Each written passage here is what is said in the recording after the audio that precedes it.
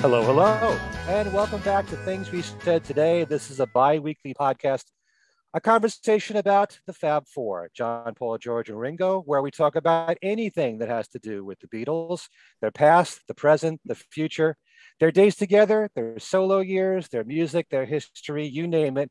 We cover it all here on this show.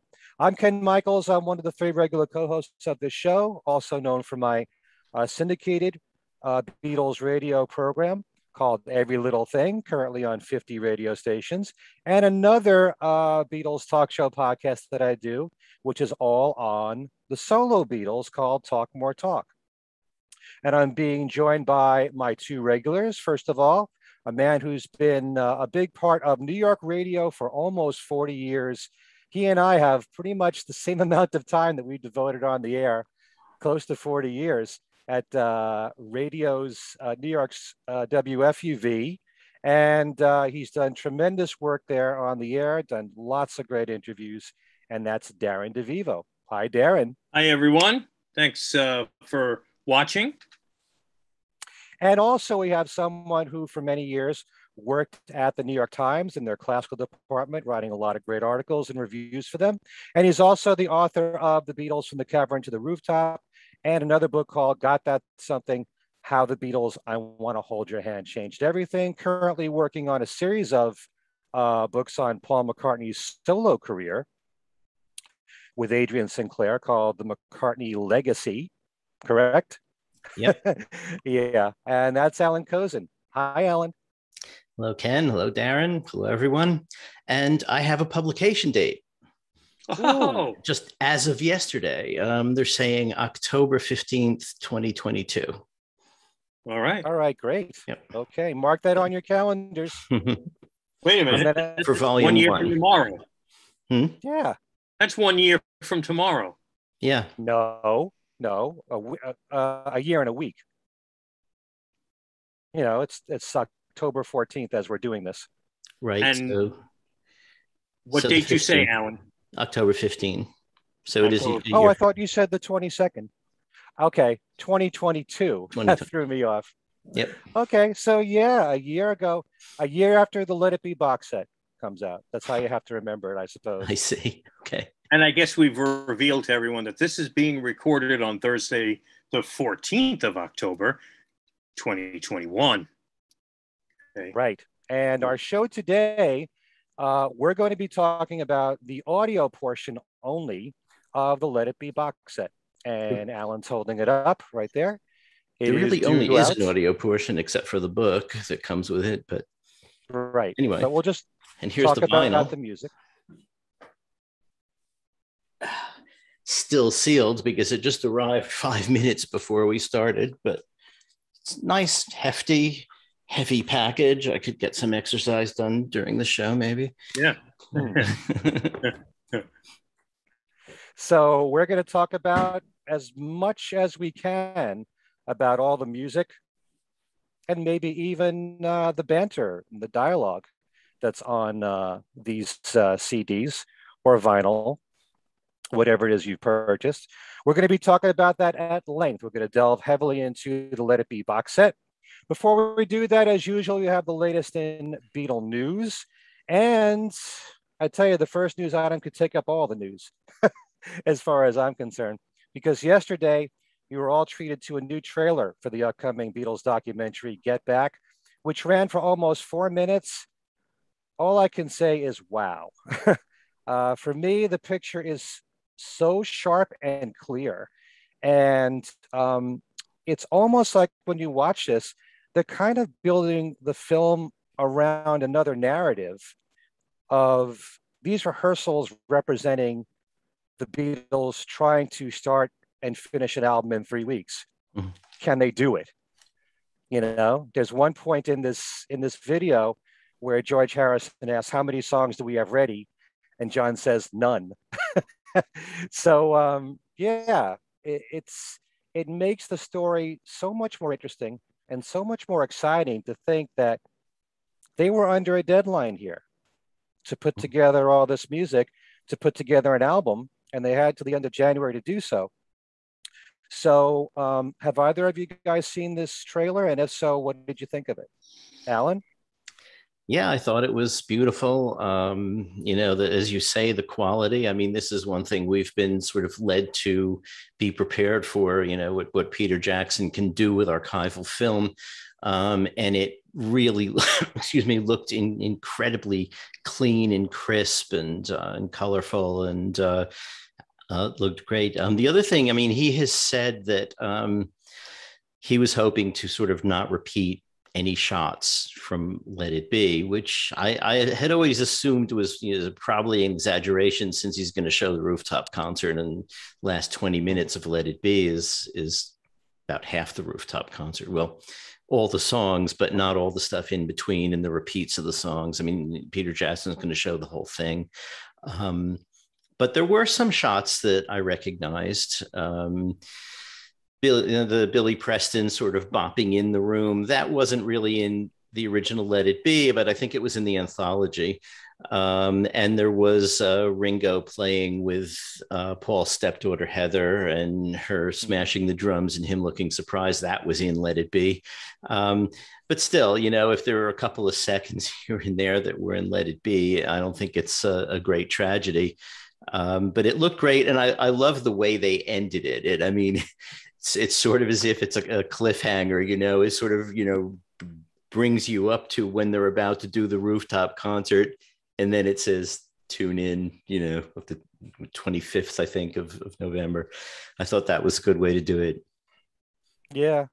I mean, I loved every second I watched of it, and it kept you glued. And they bring up different aspects of what transpired in that month. I mean, there's a quote from George Harrison where he's saying we should forget the whole idea of the concert, bring that into focus, that whole idea, because they all had different ideas what they wanted to do. I think Paul was the one who was really pushing for some exotic location for them to do it. And there's just so many different angles and so many stories. It's like stories within stories during that month of the rehearsals for Get Back, Let It Be. There's a great quote from Paul in the trailer where he says, I got it down here, the best bits about us is when we have our backs against the wall. And then John says, all we've got is us. As if to say, if you look at the story of Let It Be, as some people might, that in the end, hey, they did the rooftop concert. It was tremendous. It was wonderful. It was a triumph to end that way. So it's all in the way that you look at that whole period. Was it a period of breaking up? Was it the start of, the group dissolving? Things were fractious at times, but at the same time, you're going to see a lot of joyous moments in that month. So, I think the more you study that month, it's just so easy to get sucked into it, because so many things were going on at that time, and what all four of them were going through, and where they saw the band at that point and what they wanted for the band or for themselves was always changing. Anyway, so it's great to watch, and it's on YouTube anytime you want to see it, that brand new trailer. The new book for Get Back is a companion piece for the film and the album, and it just came out yesterday.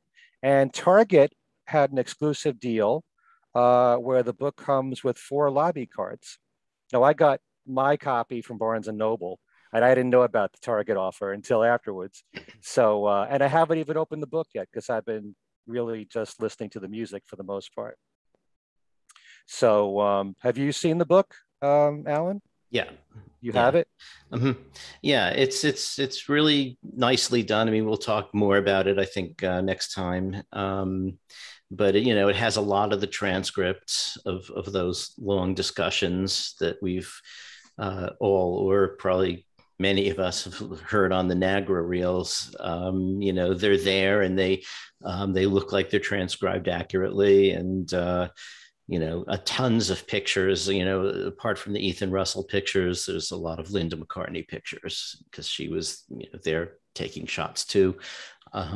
So it's a really nice companion to CD set and eventually the Peter Jackson film. Right. Because we couldn't coordinate our schedules here the last few weeks, we've been a little bit behind and we couldn't review the Ringo EP for Change the World. So our next show, we're going to do that and talk about the Get Back book. Mm-hmm. Okay. Speaking of Ringo's EP, he made a new video for his song, Let's Change the World. The video features Ringo along with a bunch of young people dancing at the location where his peace sculpture is in Beverly Hills, singing this song with a positive message to motivate us to band together and improve our world. And Steve Lukather appears briefly, playing a great guitar solo.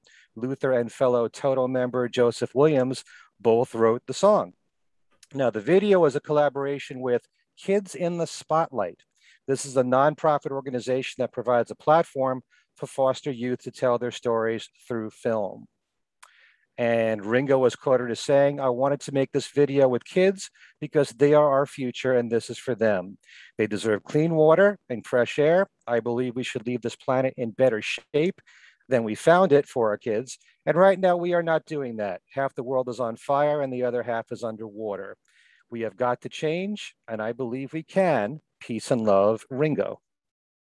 Really nice video, and I'm enjoying that song more and more as I listen to it. Ringo was also involved with something else from the organization Why Hunger. It's a new campaign called Drum Together. This is one of more than 100 drummers enlisted for a drum-focused version of the Beatles classic Come Together. And Ringo is joined by Jim Keltner, Steve Gadd, Allan White, Cindy Blackman Santana, Chad Smith, Stuart Copeland, Kenny Aronoff, Liberty DeVito, Max Weinberg, Simon Kirke, and modern drummers Billy Amendola, among many others. It's described as the greatest collection of drummers ever performing on one song, and a new video was made for this version, which is over 10 minutes long. Why Hunger is an organization started in 1975 by the late Harry Chapin and radio DJ Bill Ayers to, as they say, change systems, policies, and institutions that perpetuate hunger and poverty in our world. To learn more about the organization, you can visit whyhunger.org. You can check out the video on YouTube, which offers a button for you to click to make a donation for the cause. Have either of you seen this video? Yeah. No, I haven't. It's really cool to see all these drummers in there. And Ringo was there at the very beginning just for a few seconds, doing his trademark drum part for Come Together. Mm-hmm. And it turns into like a jazz arrangement of Come Together. But really cool to see all these musicians, and all for a great cause. On John's birthday, the third annual Dear John virtual charity concert was held at veeps.com at 3 p.m. Eastern, organized by the UK rock band Blurred Vision. It featured performances from Peter Frampton, ex-Guns N' Roses drummer Matt Sorum. The Quarrymen were due to appear, Earl Slick, along with many others. This show also raises money for the UK charity War Child, which seeks to help children affected by war around the world. Tickets for the concert were made available and still are at blurredvision.veeps.com. And it will remain available to watch on demand until October the 17th. To raise additional money for War Child, the new song called Dear John that Blurred Vision recorded with Frampton and Molly Marriott, the daughter of the late Small Faces Humble Pie frontman Steve Marriott, has been released, and it's available now digitally and via streaming at openeyesrecords.com. You can also check out a music video for the tune at Blurred Vision's official YouTube channel. Really nice song, and Peter Frampton does some great guitar work towards the end. And it's not the same Dear John that John Lennon wrote, in case you're curious. And with special thanks to one of our listeners, Bob Tavares, we learned a few weeks ago that the United Nations issued a new set of John Lennon stamps for the International Day of Peace, and the United Nations commemorated the 50th anniversary of John and Yoko's Imagine along with it. To purchase the stamps in its different configurations, you can go to this website, unstamps.org, also type in /shop/John-Lennon. Okay, I'm sure many of you collectors will be interested in that. Again, thanks to Bob Tavares for that. A few more items. A new Yoko Ono exhibit just opened at the Vancouver Art Gallery on John's birthday, October 9th, called Growing Freedom, The Instructions of Yoko Ono and the Art of John and Yoko. The exhibit is broken up into two parts, the first of which is more interactive, asking viewers to participate in the artwork. One of the pieces has a table of broken cups that you're asked to mend together with tape, glue, and string to create something beautiful out of the destruction in a nod to the devastation of Hiroshima in 1945. From hammering nails into a canvas to playing chess to stamping on maps and writing notes, there are ways to explore and engage in the works. Some of these pieces were actually done before Yoko ever met John. And the second part of the exhibit focuses on John and Yoko's Canadian connections. And the exhibit in Vancouver will run through May the 1st. Okay, a new article from The Guardian has excerpts of a new interview that Paul McCartney has given to the BBC. In fact, it's BBC Radio 4 for their new interview series called This Cultural Life. In it, Paul says regarding the Beatle breakup, I didn't instigate the split, that was our Johnny. Paul says he wanted the group to go on, even though after 8 years together, they were still creating some pretty good stuff. Paul said, this was my band, this was my job, this was my life, so I wanted it to continue. And this interview will air on the BBC on October the 23rd. Any comments about what Paul had to say there?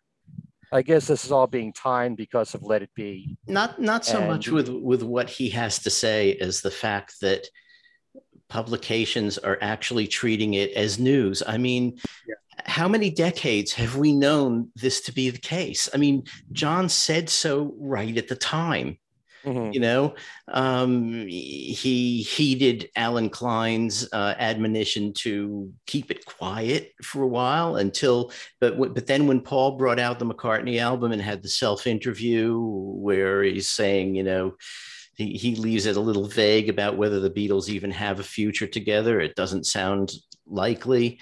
John was really upset, and he said so in interviews that, like, here's Paul, you know, sort of grabbing the publicity when I was the one who quit. I was the one who quit, you know. And in fact, he had told a British journalist, I think it was Ray Connolly, in December '69 that he had quit in September, but told him it was off the record. So Connolly couldn't write about it. And then when Paul made his announcement, you know, 5 months later, he called Connolly up and said, you know, I told you this and you didn't print it. And Connolly said, well, it was off the record, you know, off the record. That's what it means. I can't print it, you know.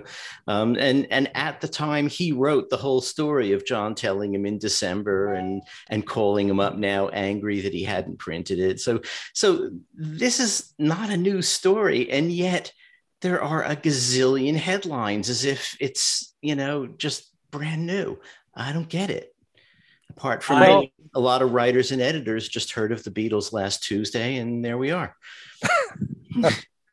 I was flipping around on the television and stumbled upon Fox News, and they were talking about the breakup like it was a fairly recent event. These and the people on the panel. One of them was, I think, Kennedy, who was MTV VJ, if I'm not mistaken. I think that was her. But everyone else was fairly young, probably weren't even born when Wings broke up, let alone the Beatles, discussing this, like, you know, and there were moments in the conversation that were, well, we've always had the impression that Yoko broke them up all this time. And I'm like, I wanted to jump through the television screen into the studio. It was infuriating because it was, like Allan said, it's a non-story to us at least. So you're saying this is the first time you wanted to jump into the screen and choke someone on Fox News? Is that what you're saying? Well, I'm not going to go there, but no, that happens fairly often. And I was just flipping through, and I think they had something on the screen. either a photo or I saw the Beatles. That, I stopped dead in my tracks to hear what we were talking about. I had seen maybe the day before a headline, and I thought, I didn't even stop to see what the article was. And then now they're talking about it on a cable news network, and I'm like, come on, people, But anyway, yeah, and I also something that I put on commented on Facebook on an unofficial Facebook page for WFUV. I kind of like explained to the people who were commenting on it that this really is a non-story, and anyone in the know with the Beatles knows that, yeah, John did break them up and it happened like this. And I went on a long explanation of the whole breakup thing. And but yeah, I'm sure, but it succeeded in having people again thinking about the Beatles, thinking about that era, and gee, what comes out on October 15th? And what's going to be on Disney Plus Thanksgiving week. So it worked, Yeah, but it's also wrong to think that all Beatle fans know the whole history of what happened. This is true.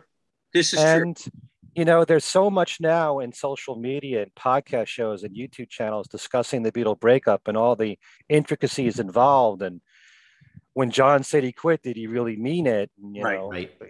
Because we don't really know. There were times when George Harrison talked about the Beatles in 1970 as though they were going to continue. Right. And and the word breakup was never used.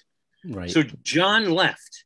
Yeah. Right. What did that mean? Were they in, they didn't know. In 1972, for all they knew, they were going to be back in the studio working on a new album. Right. There was never any, discussion, like you said, Ken, of what this meant that John was leaving. Did he mean it? Was it just temper? Would he be calling him up in February 70, saying, I was just joking? And there was really not a lot of precedent for it. You didn't have a lot of major bands breaking up yet at that point. You had a handful. Right. It was all sort of new. A lot of bands that we now listen to as oldies acts were, either on their way up or at their peak or coming together, and breakups hadn't happened really that much yet. So we didn't even have any examples to refer to. Right. Brian Jones hadn't even been kicked out of the Stones yet. But I was just reminded of from the book that Jason Krupa and Ken Womack wrote, that there were some quotes from George Harrison where he was referring to the meeting that they had in September where they were proposing their next album, where, John, Paul, and George would get an equal amount and Ringo would get 2 songs. Right. He even brought that out. Right. In public. So, but I keep on deferring to you, Allan, because, I know we've brought this up a number of times, but based on your research, you seem to think that no matter what, Paul felt this was final when John did say he was leaving. Yeah. I mean, it gets a little complicated, but the thing is that once John said he was leaving, there was still some time when they were, wondering whether he meant it or not. I mean, they discussed it at that session for I Me Mine, and didn't know, what's he going to do. But the thing is that events also sort of overtook that question, meaning that they had signed with Klein and Paul was against that. And in a way, once John was leaving the group, it kind of left Paul free to say, okay, then I don't need to be managed by Allan Klein if the Beatles are breaking up, and I've got my own I'm going to try and do something of my own anyway. I mean, it was probably very confusing for all of them because, John was to some degree a wild card. You never knew what he was going to do. And they just didn't. And, like you said, Ken, I mean, George Harrison gave that Alex, wasn't Alex Bennett, it was Howard Smith interview where he talked about that September meeting. and seemed to think, I mean, he said they'll get back together. Everyone's just being a little childish and all that. But, he wasn't taking into account how strongly Paul felt about Allan Klein. And he was just looking at it in the same interview as, well, he wants his in-laws to represent us, but we don't want that. And it wasn't just that, I mean, it was a lot more complicated than I think each of them were seeing individually, and it just wasn't going to happen, which is a pity, but there it is.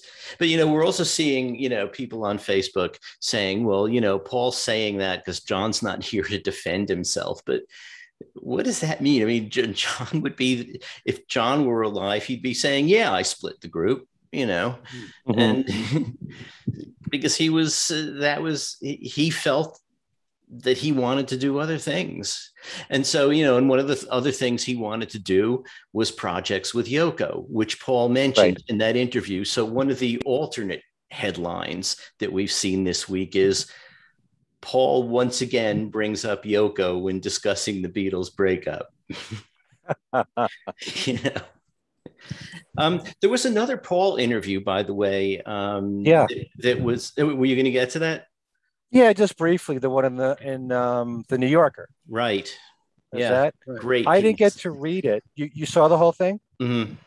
Yeah. Because I saw headline-wise. David Remnick, who's the editor of the magazine. You don't often see someone in that position deciding to write the Beatles story, And he quotes a million people. He talked to Stella. He talked to Peter Jackson, I think, and there's lots of people quoted in that piece besides Paul. But the beginning of the piece is really tantalizing because he's invited to a party at Paul's house in the Hamptons where Paul is showing a 100-minute cut of the Peter Jackson film. That would have been fun to go to. And then he doesn't go into what was in it. Too bad. Well, actually, he was on MSNBC this morning. On Morning Joe with Joe Scarborough, and talking about that with Joe. And, Joe is a huge Beatle fan, loves the Beatles to death. So, it was something for David to see this 100-minute version. And it was a very emotional thing he was talking about because he's witnessing Paul watching it and his daughters are with him. Yeah. And here on the screen is a friend of his who was murdered. Another friend who's no longer there. Linda's gone, so he's trying to put it in perspective of what it must be like for someone like him to watch something like this. Mm-hmm. Yeah, he talks about it in the piece too. He says, watching the rooftop footage in particular, he said, I didn't really get to see John play that much because he was standing here and I was standing here. But, now with this film, we're getting to, get a really close look at John. He said, I get to study him now. So, but is there anything in particular in this article from the New Yorker that you found really, really interesting, in depth about this whole period or about the Get Back film? He doesn't talk a lot about the Get Back film, apart from what we've just said, and but it's about Paul and what Paul's been up to, and it's a long piece, but it's a great read. I really enjoyed it, and so I recommend everyone sort of get their hands on a copy and give it a read. Okay, I definitely will. But the one headline that I got from that, which got some attention, was what he had to say about the Rolling Stones. Yeah. He dismissed them as a blues cover band, and he said, I think our net, the Beatles net, was cast a bit wider than theirs. Not a shocking quote right there. Yeah, you have to admit it's true. I mean, I think that although that became a headline too, I think what he was saying was really, their origins. Mm-hmm. The Stones were a blues cover band. The Beatles did you know, that and show tunes and, you know, all kinds of stuff, which he says they cast their net a bit wider. Right. You know, I don't think that he was really dissing the Stones there. It sounds like it, but I don't think that was what the intention was, you know. Okay. That's just my I mean, impression. they are friends. Yeah. You know. Yeah. Yeah. Also, a brand new collector's edition of Rolling Stone magazine features their list of the top 100 guitarists of all time. George Harrison ranked number 11, and John Lennon was at number 55. Mm-hmm. I don't know if any of these rankings mean that much to you, but that's the latest poll there in Rolling Stone. 3 major passings to take note of, and then we'll get to our main topic. Paddy Maloney, the Irish musician who co-founded the Chieftains, has died. Paddy played, how do you pronounce this, Allan? Uillean, Uillean pipes? Yeah, that's close enough. Okay. I should know that because FUV has several Irish programs, and I think I did know at one time how to pronounce it, but I'm not going to do it now because I'm probably going to butcher it. Okay. Well, for now, we'll just say Uillean pipes on Paul's recording of Rain Clouds. Paddy also played Aeolian pipes on the McGear album. That's Mike McCartney's album with Paul for a song called The Casket. Paddy played on every Chieftains album. He was 83. Also, so shocking to hear about the death of Lizzie Bravo. Born in Brazil, Lizzie had the thrill of a lifetime to sing on the Beatles recording of Across the Universe. Lizzie was an Apple scruff, one of those fans who waited outside EMI Studios to get a glimpse of the Beatles. She and fellow Apple scruff Gayleen Pease were asked to sing backing vocals on the song, which ended up on the charity World Wildlife album, No One's Gonna Change Our World, also on the Past Masters collection, and now on the Glyn Johns 1969 mix for Let It Be in the new box set. Lizzie put out a book based on her diaries and photos called Do Rio at Abbey Road.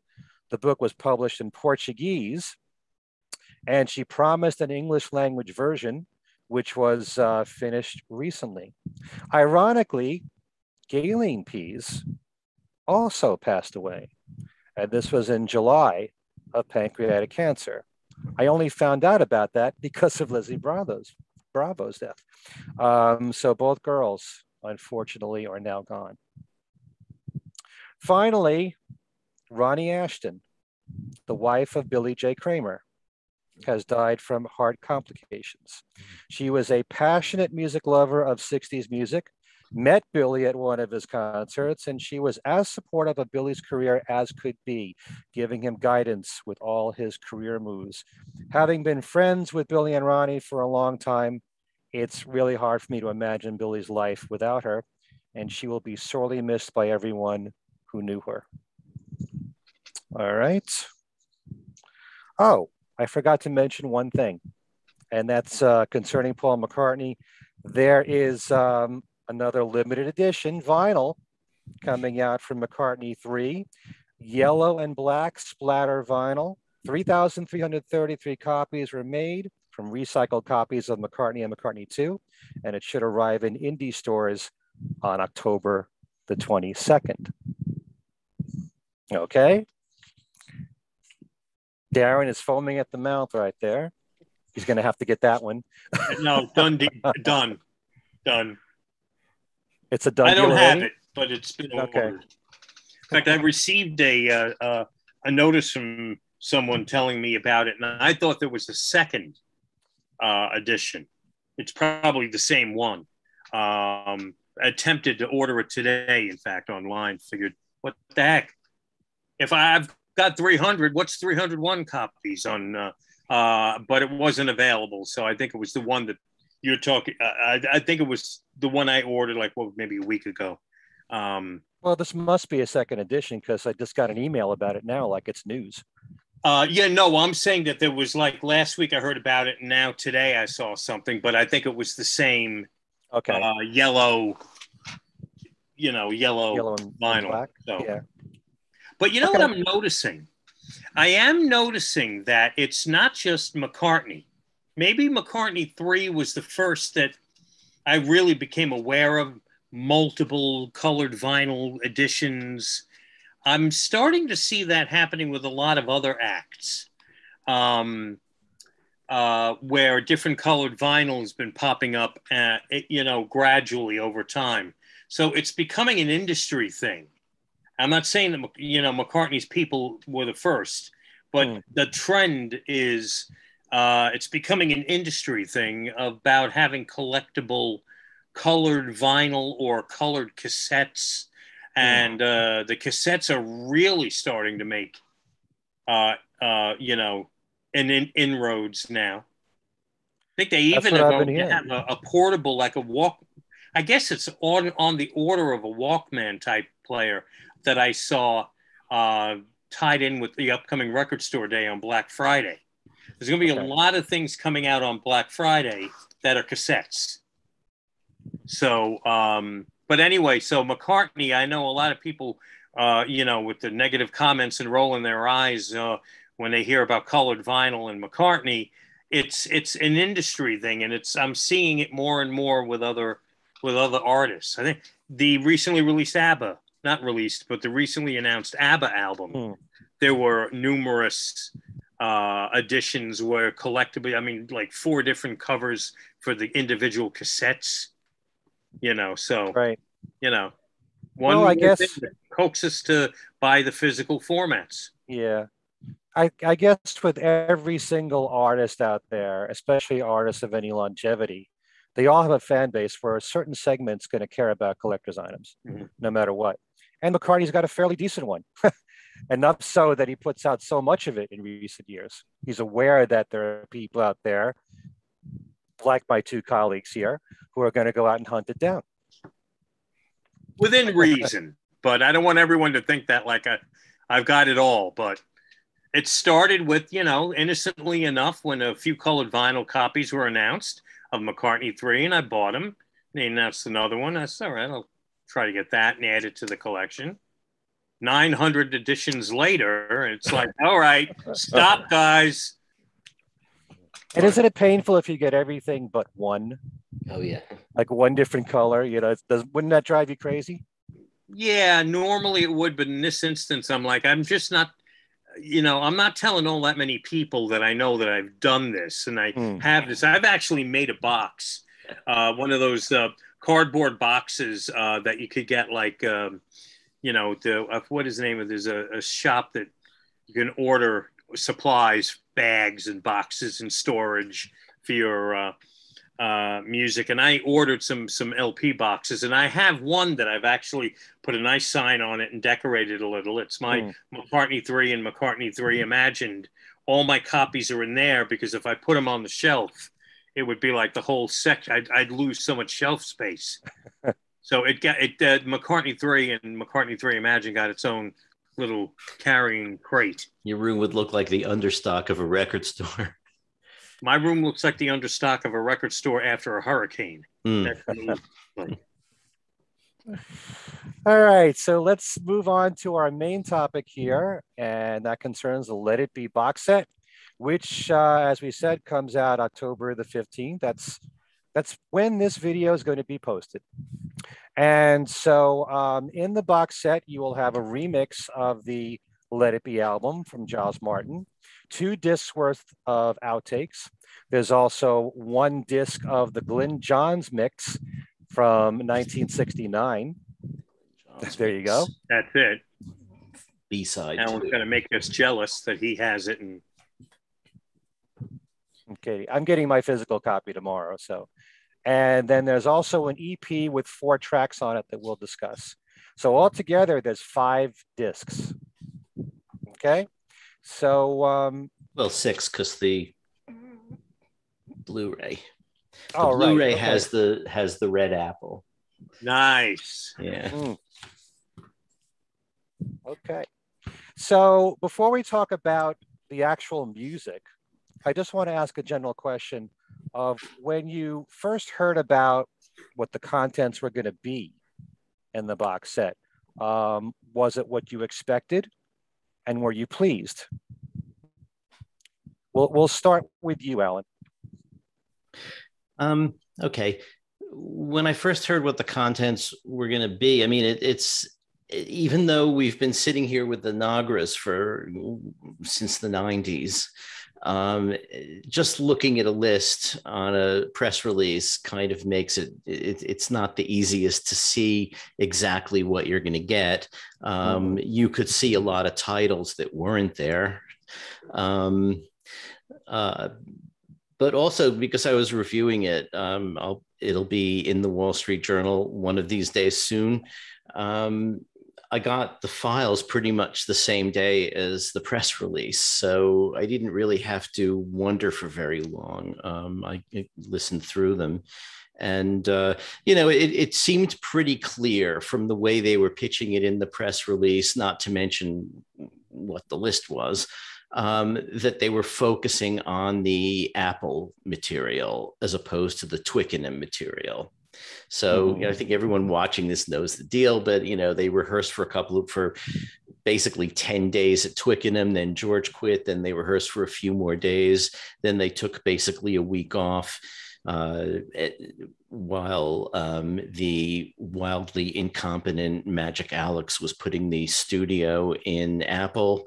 And then EMI came in, looked at it and said, you can't record on this, and tore it out and brought in new equipment. They lost a few days, which were important days because Ringo had to start filming Magic Christian after January, in early February. So they didn't have a lot of time to waste.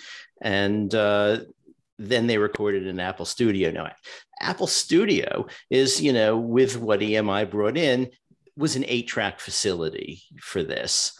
So while everyone is saying, well, he should have done more of the Twickenham stuff, and I say that, but the fact is, by focusing on the Apple material, Giles Martin and Sam Okell were doing essentially the same thing they had done with all of the previous sets, i.e., the multi-track professional recordings, as opposed to the Nagras, which were recorded at Twickenham and actually all through. I mean, those were monotapes, very, very high quality monotapes, but sometimes with beeps on them for film cue sync beeps, and also the film crew calling out the slate numbers, stuff like that. There's a lot you can do with those tapes, and a few bits of the Nagras are actually in the set.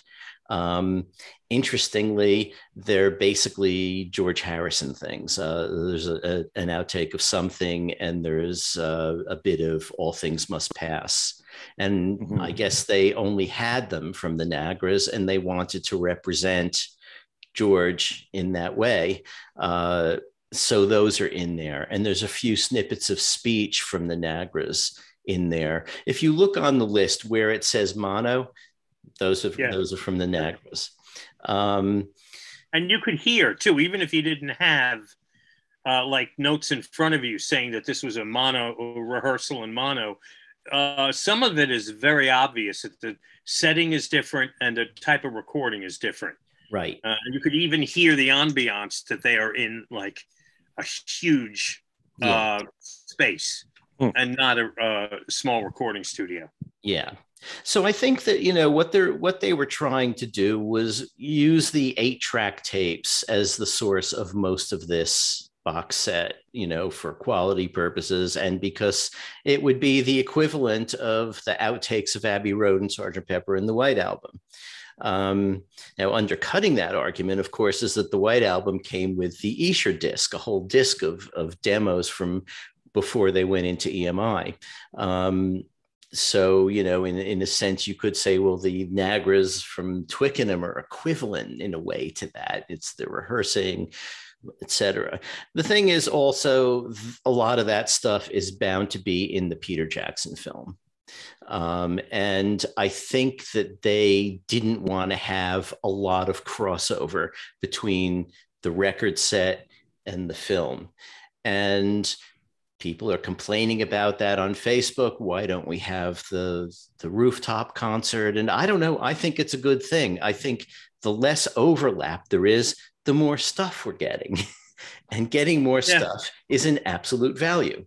So yeah, so there's that. I mean, I would have put a bunch more stuff from Twickenham on there.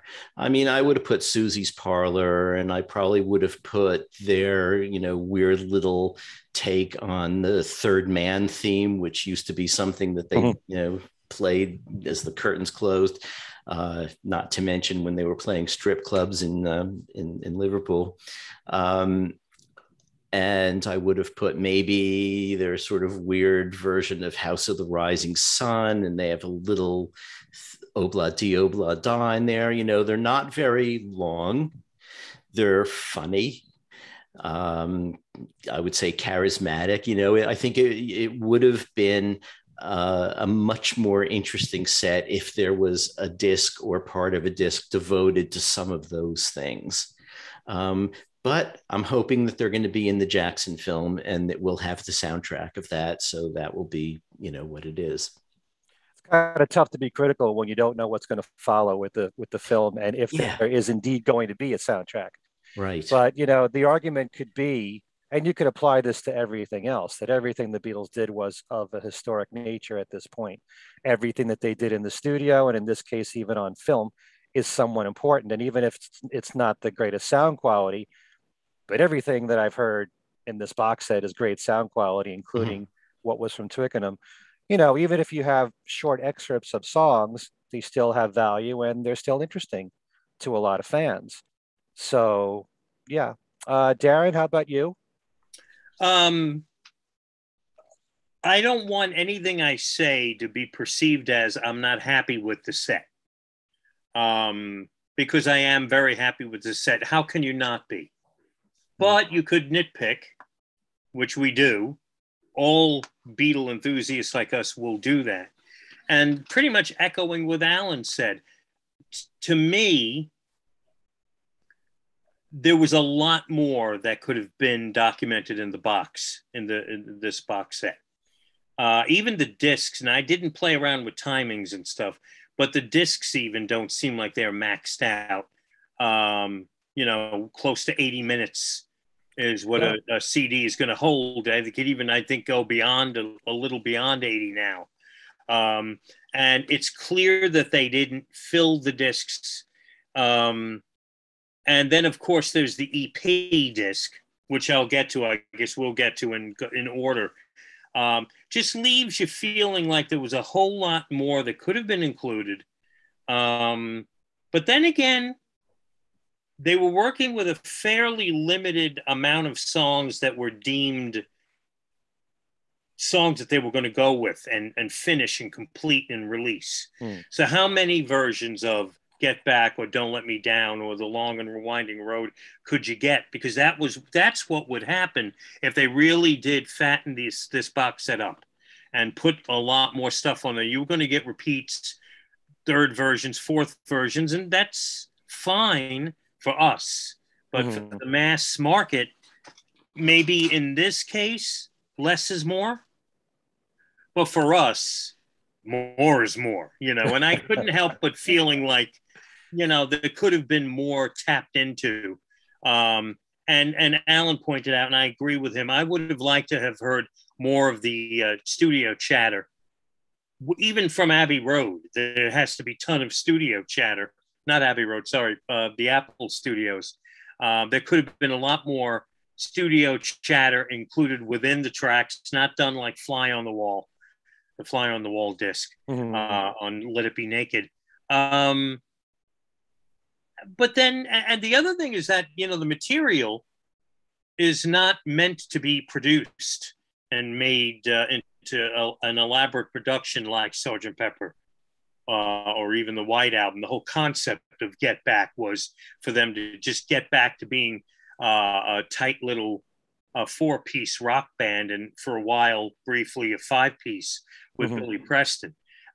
So there's not a whole heck of a lot that you could hear, you know, deconstructed with this material. So that's not there. Doesn't exist. So it's not in the box set. You know, the extra disc of, you know, like in the Imagine John Lennon box set, There's a lot of the instrumental stuff where it's just the orchestration. Right. That none of that doesn't exist. That's not what Get Back / Let It Be was all about. So yet at the same time, with the Lennon boxes, you couldn't be more comprehensive with so many different takes and evolutionary mixes and all that.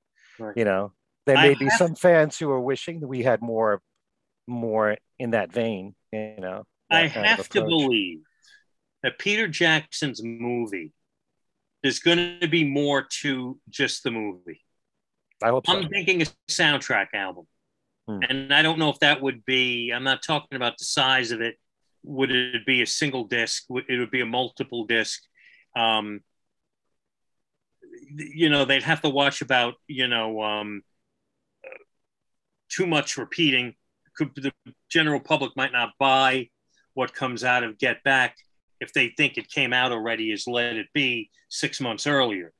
But I have to believe that the movie is going to be the other half of this story. And I really hope that the movie does end up on Blu-ray and DVD. And I think that's where, we could get some of this audio we're looking for in the box set, some sort of Blu-ray package that also includes audio discs, and there we get a lot of Nagra stuff from Twickenham and, more Apple stuff and the full audio of the rooftop concert in addition to the video. So we'll have to see if that's the case. If the movie, Peter Jackson's movie, is going to be the other piece to this big, somewhat confusing puzzle of what this 50th anniversary group of reissues are shaping up. The book, the pandemic didn't help, of course, or this would be a little bit more, I think, coordinated. Yeah. You get the book coming out, the book gets announced, it doesn't get published for over a year. The box set we've known is coming because box sets are happening now. An anniversary box set. So Peter Jackson's doing a movie. Yeah. So we've known about all of this happening, just scattered over time.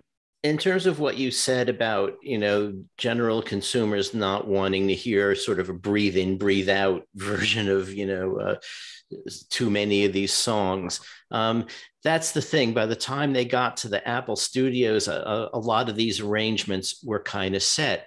But if you look at the Twickenham tapes on the Nagras, they're experimenting with all of these songs. And so there you get, that fast sizzling version of Get Back, the fast electric Two of Us.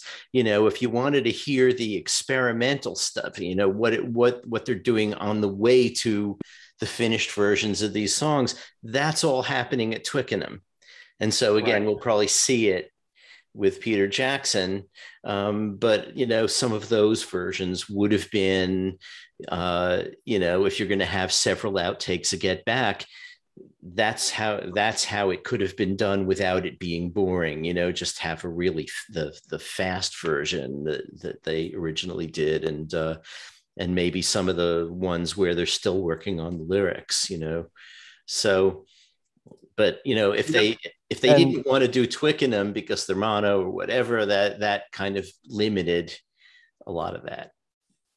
What this in a way reminded me of a little bit, I don't know why I remember this, but when the first McCartney archive collection box came out, it was Band on the Run. And I remember probably on this show, this was before I was on the show as a host. It might have been a conversation here or something I read online where it just seemed like there was so much McCartney could have put on the Band on the Run box. There was so much more there that it was almost like a sampler of what is sitting in the vaults. But yet it was still great stuff. And I was happy to have it. I'd want more, but 6 months ago, I didn't even have this. And that's kind of what I feel like with Let It Be as it's coming out on October 15th. You're going to ultimately be thrilled to have all this stuff, but it's going to be pretty obvious where there could have been more in so many areas. Sometimes I feel like this box set is a teaser for the Get Back film. Really, it's just to whet your appetite, but it's very well done. And to bounce off what you were saying, Alan, what I'm most interested in is hearing the evolution of songs, like you were saying, and hearing different arrangements and what worked in songs, what didn't work, what was left out in some of these recordings that they still needed to fill, what they took out of the songs. And you get a little bit of it in this box set. Not enough, but hopefully we'll see more of that in Get Back. It's almost like a sampler, a big sampler. You know what I mean? Of these sessions. Yeah. And also, since you brought it up, Darren, I clocked the first disc of outtakes at 41 minutes and the second disc at 33 minutes. So you could have fit both those discs on one. You could have put them both together. Yeah. Wow. See, and you could also have taken the Glyn Johns disc and then add the 4 bonus tracks and put that on one. At this rate, we'll have this thing crunched down into one budget-priced single disc set. No, it's true, and that's a little disappointing that they didn't fill the discs up like they could have. Yeah. You know, and you're probably paying. I mean, I'm not going to get into. I'm never one to get into the whole thing about the cost of these sets. You know, that the people who nitpick on Facebook. Oh, I paid $59.99. Oh yeah, I got it for $55.99. Yeah. But still, I mean, when you're buying something that's got 5 discs in it, give me 5 discs of music in this special edition. Right. That's I you know, when you're listening through audio files on a computer, you don't have the physical notes and times and stuff. It seemed fast, the discs, but they didn't seem that fast. That's a bit of an eye opener that they're that short. And this is CDs 2 and 3 that you're talking about, and 4 is not long at all. And what, 5's the EP? Yeah. Yeah, 5's 4 songs. Yeah. Disc 5 has 4 songs on it. Yeah. So these are I think it's clear this is the big minus about the set. But the material you're getting is like, it's priceless. So, you know, look at that. Right. Oh, I agree with you. And so let's talk about the remix of the B-side of Don't Let Me Down had a few minutes of chat before it. That was a nice surprise. But they could have, you know, on that EP, I really think they should have put, You Know My Name, Look Up the Number. It was the flip side of Let It Be as a single. I understand that it was, you know, recorded at a different time, that it wasn't from the Let It Be sessions, but neither was Across the Universe. And that became part of the main album. So once you have Across the Universe on there, you can't use that argument for why You Know My Name, Look Up the Number shouldn't be there. And I really think that those remixed songs, Don't Let Me Down, and what should have been You Know My Name, Look Up the Number, should also have been on the Blu-ray, which is basically all high-res audio and surround audio. I'd love to hear a surround version of You Know My Name, Look Up the Number. I mean, that song is made for that, you know? Yeah. So why don't we talk about the actual remix, first of all, of the album and get your thoughts on it. I'll just read some of my notes here first. I was really impressed overall by the whole thing.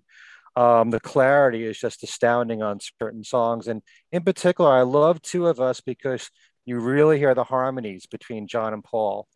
There's so much clearer, and there's more punch in the drumming and in the acoustic guitars. Certainly the rockers have more punch to them, like Dig a Pony and I've Got a Feeling. And what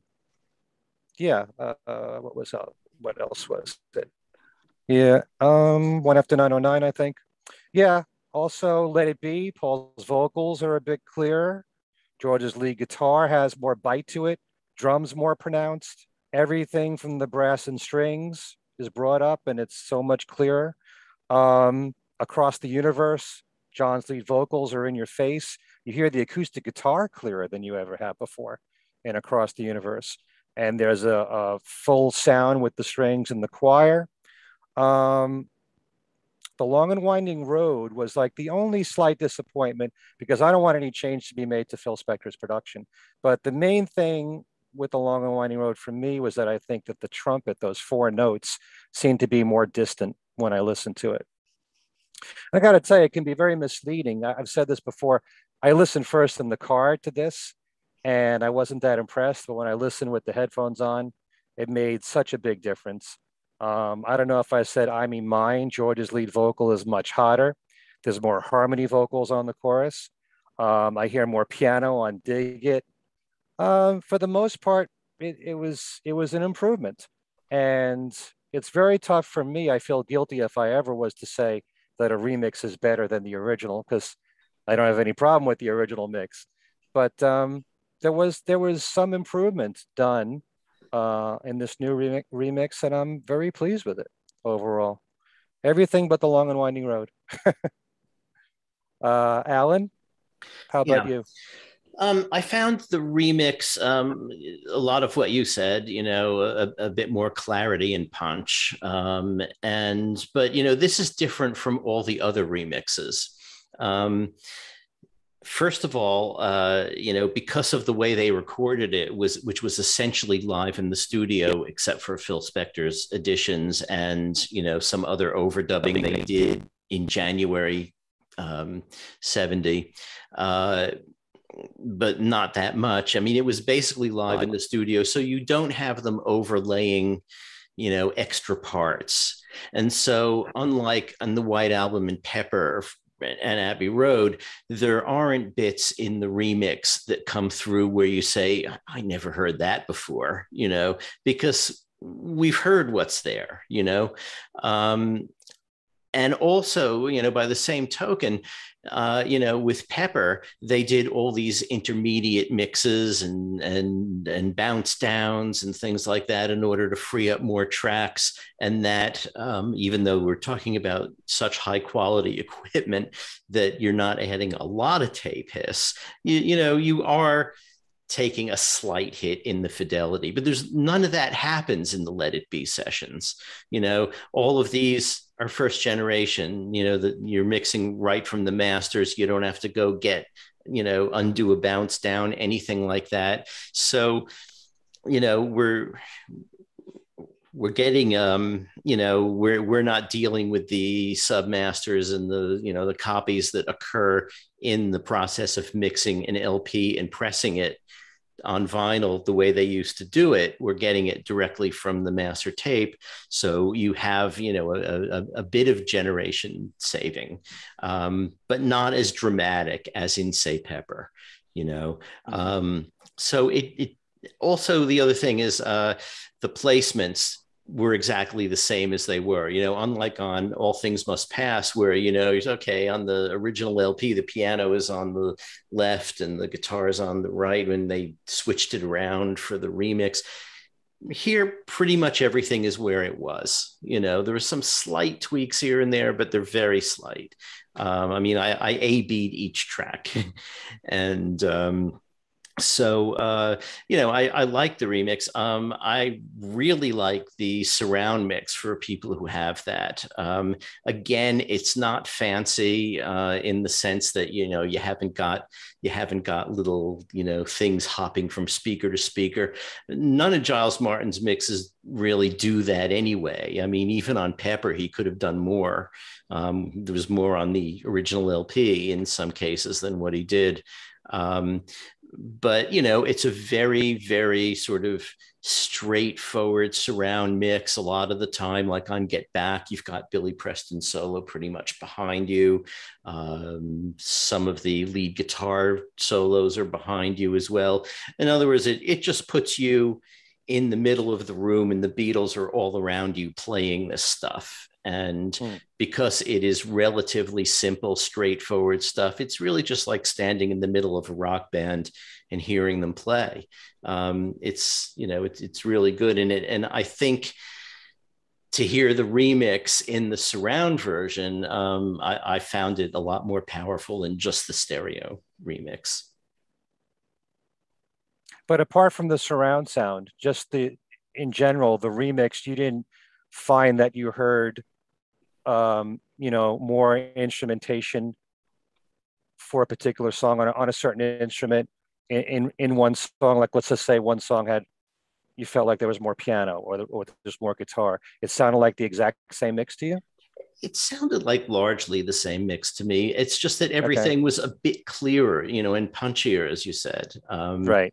It sounded a little more, like I said this about the White Album too, it sounded a little more like being in the room with the instruments rather than hearing a record of the instruments. So there was a bit more clarity. Some of the things that you mentioned, like hearing the harmonies more clearly and all that. But, if you go back to the original, they're there. It's not like you've never heard them before. It's just, I think sometimes with a remix or even a remaster, you sometimes listen so closely, you think you hear things. When the very first 4 CDs came out, everybody was talking about how on, I think, Chains or one of those songs on Please Please Me, you can hear Ringo's drum pedal. And, it for a while, it was almost distracting. It's like, there it is. Well, I put on the vinyl and the drum pedal is there, it's there. It's just, you weren't focusing on it because you weren't trying to hear every single nuance on the CD. Right. But, those things are there. It's just they are a bit clearer in the remix. I don't think he emphasized anything that was buried, Sometimes when things are clearer, you may have the illusion that it's tighter in the mix. Yeah. Yeah. Yeah. Darren, what did you think of the remix? I could sum it up in one word: ditto. Because both of you basically were reading my notes. I want to know how you guys could see this. No, I'm kidding. Yeah, no, the disc one. Read your handwriting. Well, I mean, it's like it ends up looking like. And then I picked the color paper and used the wrong color ink, and then I can't read the ink on the color. Anyway, basically everything you guys said. I think it was when we were talking about the reissue of All Things Must Pass, when I was talking about the liberties that were taken with the new mix of All Things Must Pass, where some of it sounded a little, in a nutshell, despectorized. But it was obvious that this was a different mix from what we heard on the original album. Everything was there, and it was the same songs, just things were changed. And that was maybe one of the more, I think, an example of one of the more drastic remixes that we've heard. The White Album also was one that, and I had fun with that because there was all kinds of things that were happening on the White Album that were suddenly very loud, and a few things that you're listening for that are back there, or, with Let It Be, there's actually barely any differences. It's what you heard in 1970, but it's immediately, from the first notes of two of us, the sound is sharper, cleaner, richer, and the stereo separation is outstanding. Now, I don't have the box set like Ken, and and Allan too for a while. I'm listening on files, right? And from my system that I'm listening to these on, I'm listening on laptop speakers. And it jumped out, the sound out of the little dinky laptop speakers. The stereo separation was outstanding. And if you're a fan of remixes, I know there are purists that don't want any part of them.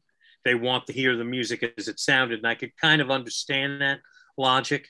But if you are a fan of the big remix, you're not going to find the big remix with disc one of Let It Be. It's just really cleaned up and sharpened up the sound of the original album. And like you said, Ken, it might be a better mix than the original album. It might be. I think Giles Martin has that skill where he's trying to please both camps, Mhm. the purists and the people that want a change somewhat in the mix, but nothing too drastic. Right. So, yeah, I think he knows what he's doing in that department. You know, it's Oh, still very close to what the way that we heard it. And, you know, as Allan pointed out, it's pretty much the same, this right. mix. Although, you know, I still say Long and Winding Road, that trumpet sounds far away Yeah, there from me. was. I think I have wrote down a few specific examples, which I didn't mention yet. Well, actually, I even made a little note that some of the production of the Long and Winding Road seemed like it may have been brought down in the mix a bit, which could be what you're talking about. But I did seem to notice there was, you know, McCartney and the Bear song was right in front of you, and maybe some of the production it's there, but it's scaled back just a touch, which again could be what you're referring to. The George's guitar solo on Let It Be just pops out of the speakers. It really pops out. It's great. It sounds like he's, you know, playing it in your room. Right. Billy Preston's organ has much more presence to it. You can actually hear you could hear everything he's playing. It's been there all along, but it's just everything makes a little more sense what he was playing and how he was doing it, and it really brings him out and puts a good light on him. One little example of something that jumped forward a little more was the Queen Says No to pot smoking FBI members at the beginning of For You Blue. It's a little more prominent than on the original album. I remember when I was a kid having Let It Be, and I never heard that on the original album because it was being played at a tolerable level because my parents were playing it on their stereo for me. And you had to get close for that. It was only many years after I knew the Let It Be album and knew For You Blue that I hear this muttering in the background at the beginning, and I'm like, what's that? Well, now you can make out actually clearly what John's saying. That was one small example of that I thought was a little brought up in the mix a bit. But that's it. Basically, repeating everything the two of you said about the new mix, the remix of Let It Be. But very pleased we all are with it. You mentioned Billy Preston, and it just struck me that excuse me, we didn't talk very specifically about a lot of the outtakes. We talked generally, but there is one take of One After 909 where they recorded it down in the studio. The one on the album is from the rooftop. Down in the studio, Billy Preston played on a real piano, you know, a concert grand. On the rooftop, he played a Fender Rhodes. And the real piano on that take sounds so fabulous. You know, that is one of the gems of the outtake discs for me, because you kind of wish in a way that they had perfected it down in the studio so that they could use the acoustic piano. On the other hand, the rooftop one sounds great, and it sounds especially great in surround. And another thing about the surround mix is you were mentioning Phil Spector's score for Long and Winding Road. That is the way they've done it. Is the Beatles are basically on the front speakers. And, you know, I mean, there's always bleed through on everything, but the orchestra is more or less in the back. So you could just go hang out in the front speakers. And, you know, Paul had apparently asked Giles to turn down the harp on that. But what Giles found was that the harp and the strings were on the same track. And if he took down the harp too much, you lose, you know, the strings. And Paul didn't object so much to the strings. It turned out it was mainly the harp and the choirs. So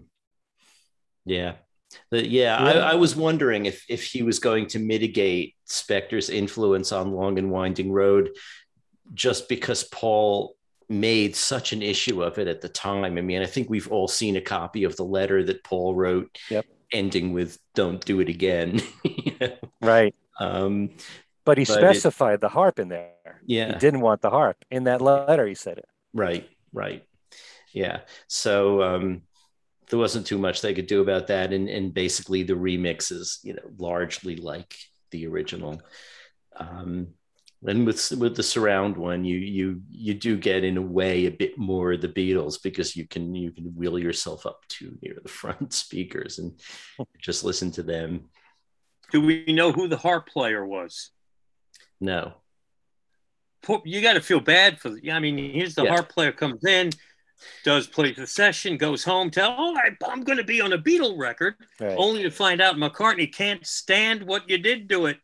Yeah, wants it mixed out. He didn't mind having a harp on "She's Leaving Home," and that harp player, whose name I forgot, just died a few weeks ago. Sheila Bromberg.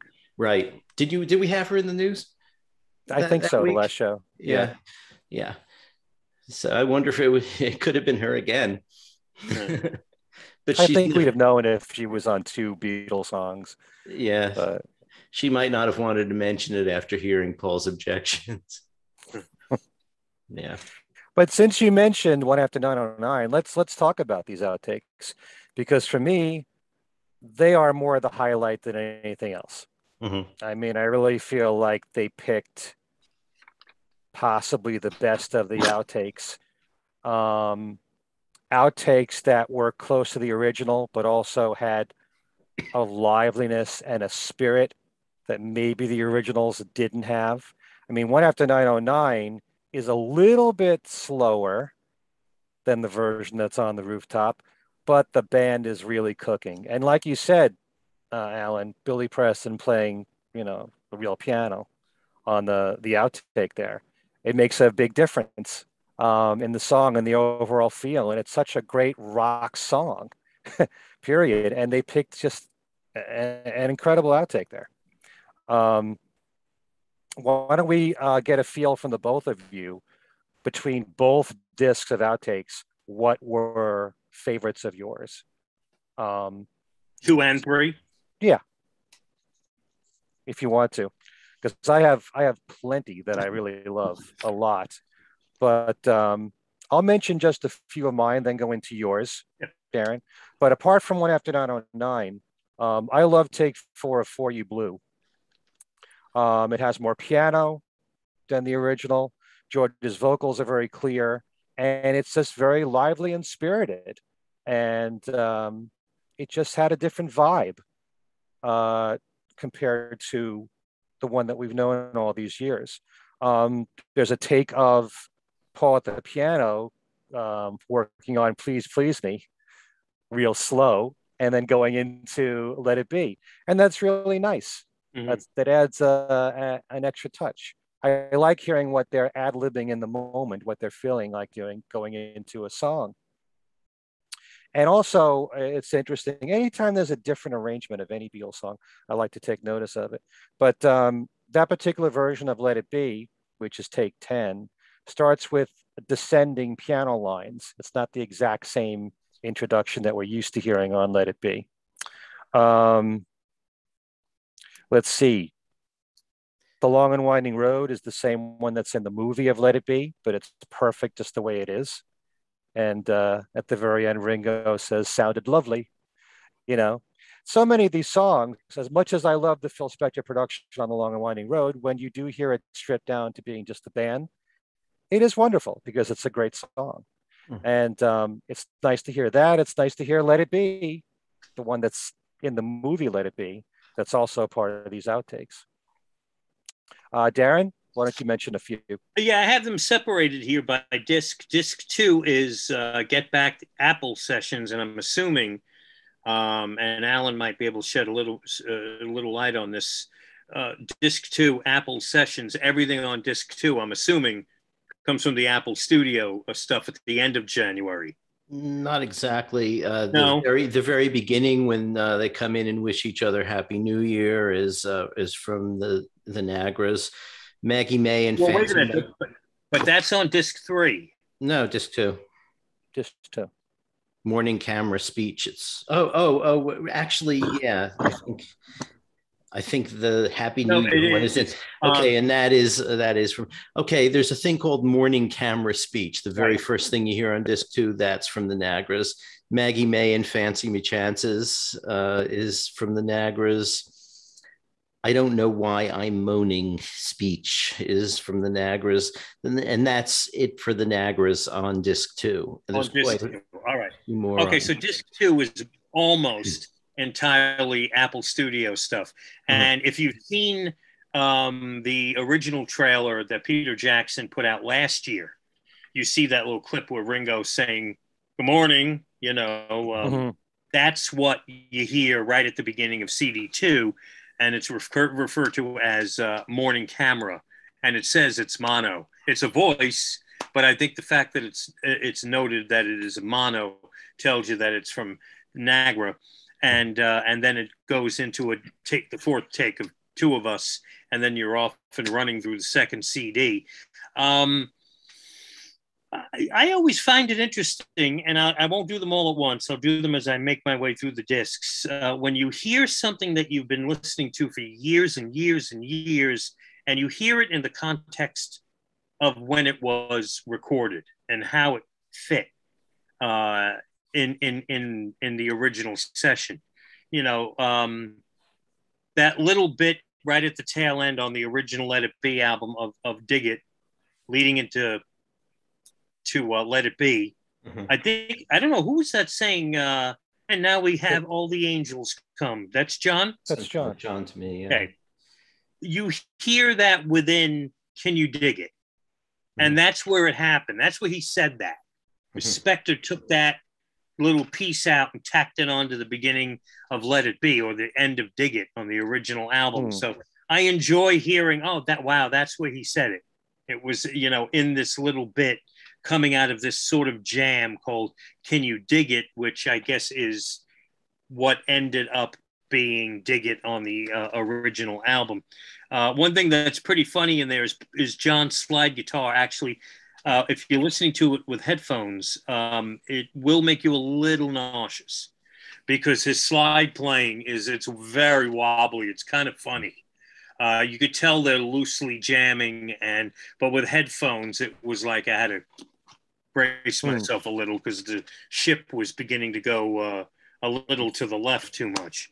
A lot of what's referred to here as take 10, take 14, take 4. These are just simply different takes. And that's a little bit where I was starting to get feeling a little underwhelmed, because these other takes are pretty much what we know from the album. You can tell they're different, they're different takes, but they're basically running through the song in the same way. So reading my little scribbly notes here, basically some of the dialogue was interesting. There's a bit that they refer to as "I Don't Know Why I'm Moaning," which Allan mentioned briefly. Sounds to me like McCartney's got an issue with one of his songs and how it's developing in the studio. And they're talking about basically, what might sound better if it's done this way or done in a different way. And I think McCartney said something like, "I don't know why I'm moaning," like he's been complaining about what's happening to this song. I'm not sure what it is, but that was a bit of an eye-opener. And the Please Please Me bit that you mentioned, Ken, was fun. But the thing that, in the middle of that Let It Be, Please Please Me Again studio chatter, John, probably talking to himself, says, "Come on, I only get 2 notes in this song." So he was either telling himself, pay attention, focus, because all it is 2 notes that I have in this song. Get Back, Take 19 was the first one that I got pretty excited about on the second CD, because you actually hear the coda that we've heard on the single version of Get Back since 1969. The song ends, kind of comes back, and it comes back with that end section, and that's within Take 19. And you hear Get Back as they were doing it, and then all of a sudden you hear exactly what you've been hearing on the single version of the song. So you're getting it in the context of how it was originally recorded. And that's what I find fascinating. Am I making myself clear? Yeah. You know what I'm getting at there with, hearing these bits. The same as Hark the Angels, you're hearing things in their original context that were put someplace else in making the album. Right. And that's interesting. Yeah. Another bit here of speech is like making an album. Sounds like they can't figure out how they need to proceed with what they're doing. Are we making an album? Or are we doing something else here? But again, it's quick, it's fleeting, a bit of chatter, and then you're into the next song. Pretty much if I'm not mistaken, the only bit from the roof is the first version of Don't Let Me Down. That's in this box, and that's the only thing that comes from the roof. Am I right? I think there might be something on the Glyn Johns mix. Okay. Okay. And then over to disc 2, I found disc 3, Get Back, Rehearsals and Apple Jams, more interesting than disc 2. That had some very interesting dialogue. That had some, right off the bat, them working on All Things Must Pass, rehearsing it. And it is kind of chilling to actually hear John and Paul doing backing vocals on All Things Must Pass. It sounds like it was a Twickenham. Just from the sound quality, it's mentioned in mono, and now we know from what Allan said, yes, these are Nagra. This is a Nagra recording of All Things Must Pass. At the very beginning, George is kind of explaining to John, it's very bandy, the band. So trying to tell John, this is what my goal was with this song, to make it something that sounds very bandy. George actually said that the song All Things Must Pass was very influenced by the weight from the band. So yeah. Now I don't know if I'm hearing it, knowing that at that point when George would have a song, we always were given the impression that he would get like lackluster reaction from Paul and John, whether verbally or in their performance. It didn't sound like Paul and John were taking All Things Must Pass that seriously. But that could just be because of what I've heard prior to hearing this performance. I may be wrong. Another part of this is John kind of launching into a very rough early take of Gimme Some Truth. Fascinating to hear Gimme Some Truth in the context of the early stages of Get Back. Also from Twickenham. Yeah, and I have all my notes here. Twickenham Studio, ? Nagra Tapes, ? All of these first tracks that are on CD3, all in mono. That's your visual when you get the set and you're paging through the notes. Mono, Twickenham. And you can tell that this was done in a big cavernous space. And the rehearsals continue. I mean, mine, you'd expect. And then she came in through the bathroom window, and Polythene Pam is fascinating. We know that those songs were worked on during Get Back, Let It Be. But it's always, again, interesting to hear them out of how we've heard them on Abbey Road here. And then one of the charming moments, I think on the whole box, is Ringo doing Octopus's Garden. And he's at the very early stages of writing the song. And I think George may have said, what's that song that you were? And Ringo was like, oh, no, I have something new, Octopus's Garden. And he launches into it. And it was very charming. And when he's done, everyone breaks out into laughter. Right. Ringo's quote was, have you heard the Octopus one? And he starts playing this new song that he had written. And then after that, this long, a little drawn out jam of Oh Darling is where John, and we've heard the audio of this, John just blurts out that Yoko's divorce went through. That was on, I think, Anthology 3. That's where we heard it. Well, it's in the middle of this rehearsal jam of Oh Darling that John said that. And towards the end, you get two more things I want to point out, and then I'm done with disc 3. Billy Preston has his moment. Without a Song is Billy Preston with the John and Ringo backing him. And I looked it up, and Without a Song was a cover. And it was a song that Billy Preston did record and put on his first album after Apple, his first A&M album, I Wrote a Simple Song. So here he is several years before that doing it off the cuff with two of the Beatles. And then at the end of the disc is Let It Be. And it's, maybe Allan could, or Ken, you could shed light on this. It's referred to as Take 28. It is obvious that a lot of it is the version that was on the single, that was on the album, not all of it.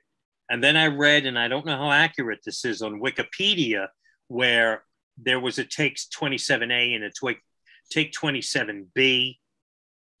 And A was largely the one used on the single and album. Here it's 28.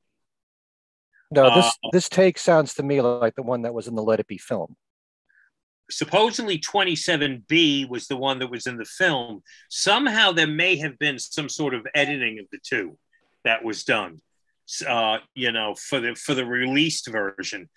They are the same versions on the single and the album. It's what overdubs and production were done to those that made them sound different, but it's the same version, and it closes out, or at least the take at the end of disc 3 is, you hear that a lot of what we've heard for 50 plus years of Let It Be.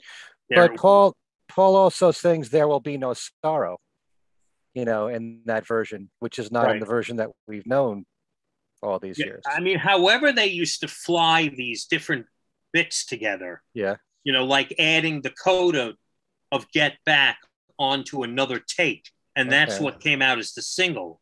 And here on the box set, we hear the original Take 19 that has the coda on it. And you could tell that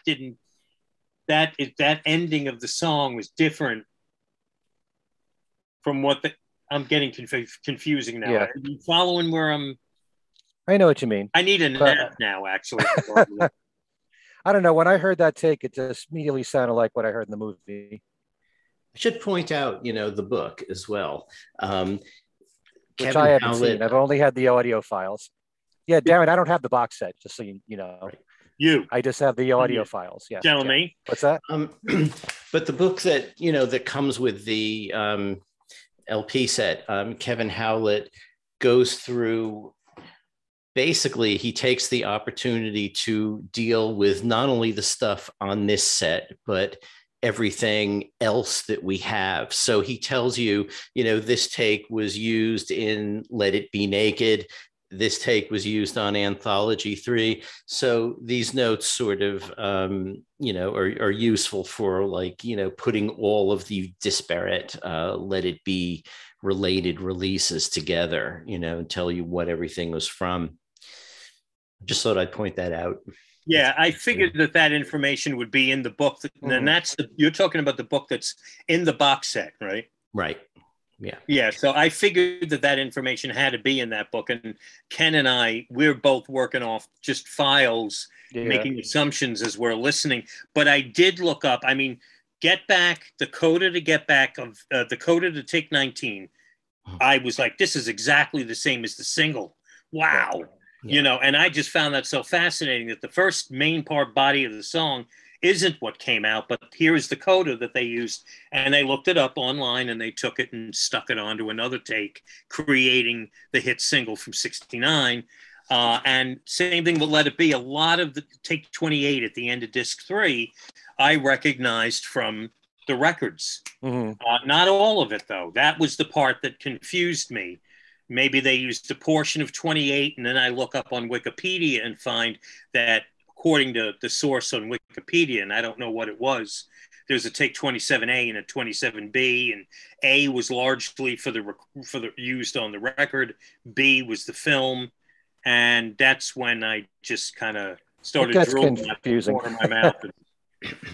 It does help to know, because, you know, I was curious to find out if there'd be any overlapping. You know, and I know when I listened to the Glenn Johns mix, and I heard I've Got a Feeling, I knew that was from the anthology. It's the same version. So how much of what we're getting here has never been officially released before? There is some duplication. And then some things are directly from the film.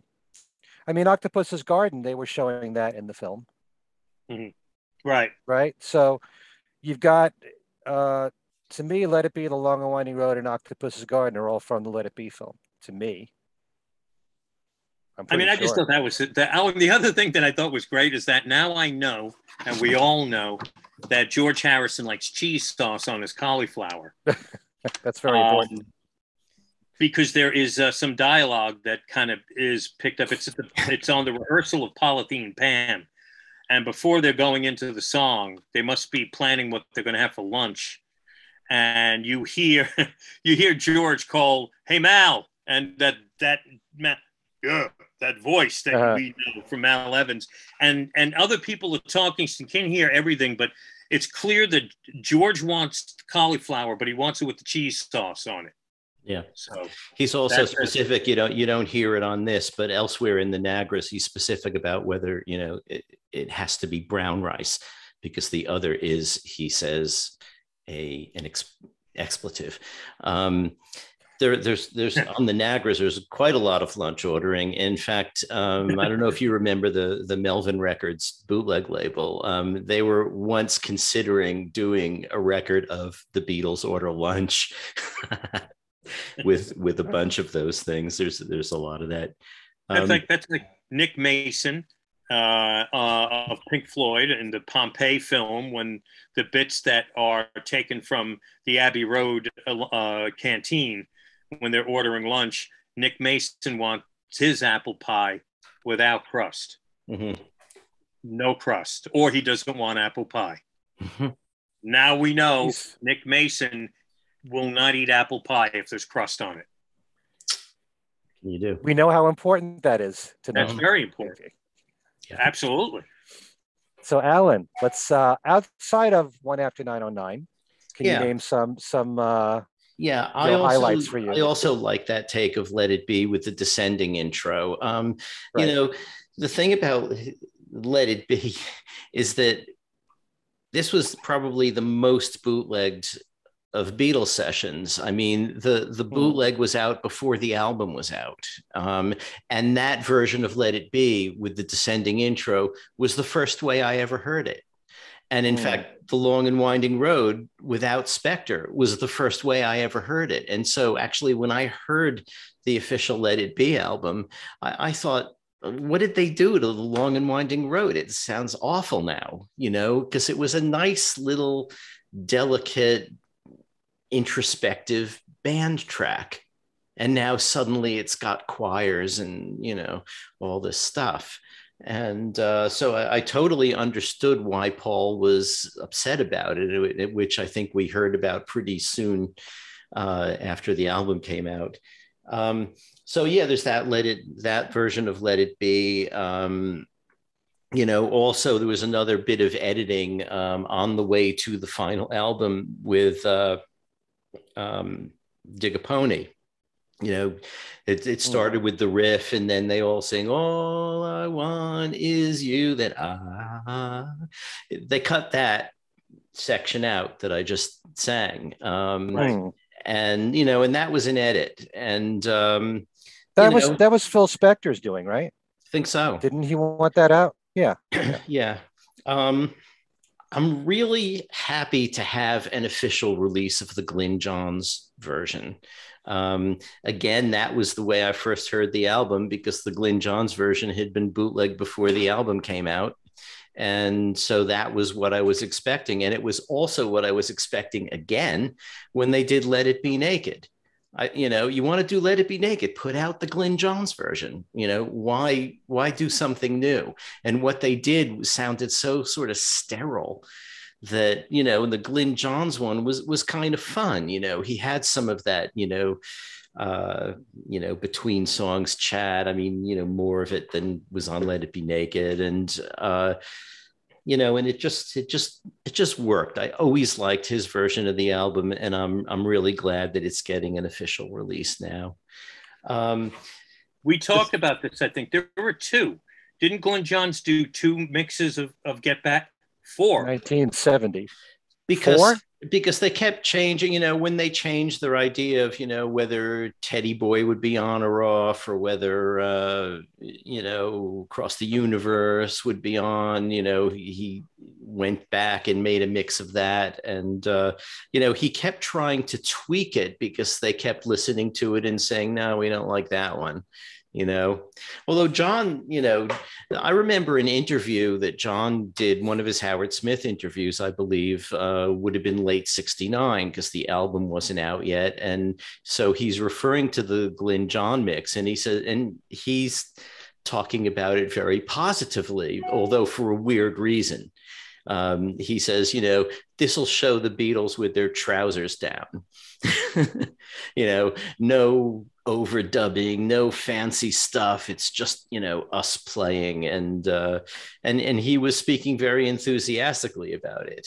Although he later said that he was enthusiastic about it because he thought it would break the myth. It's not Sergeant Pepper. Well, it's not Sergeant Pepper. That's for sure. But it wasn't meant to be. In fact, it was meant to be pretty much the anti-Pepper. Let's go back and play it all live in the studio, live for an audience, put out a live album of new material. What a weird idea for a band that hadn't played publicly for 3 years, or 2.5 at that point, to learn a bunch of songs and go make a live album all in 3 weeks. That's kind of a tall order, even if you're the Beatles. Mm-hmm.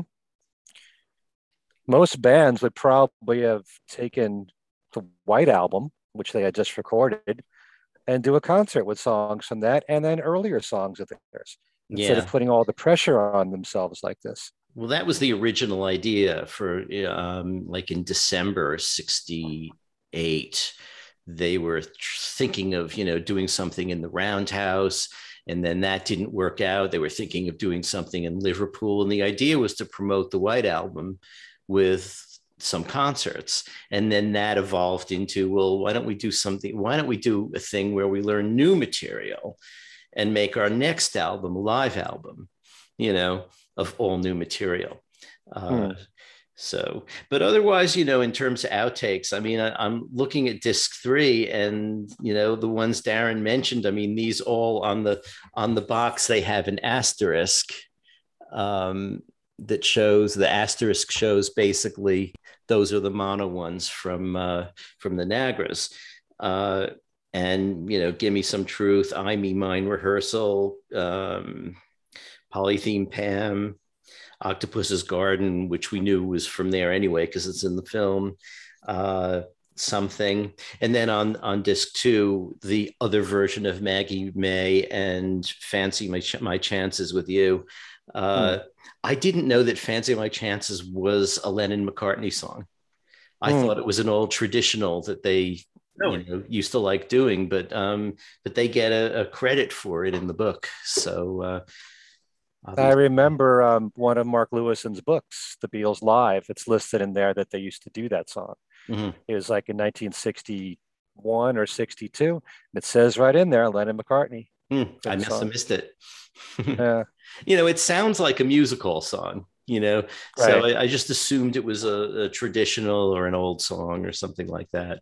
But it fits with Maggie May, like singing it together. But I just want to mention a few more outtakes that I really like. In the Morning Camera track, they go into Two of Us. And I like that version of Two of Us a lot.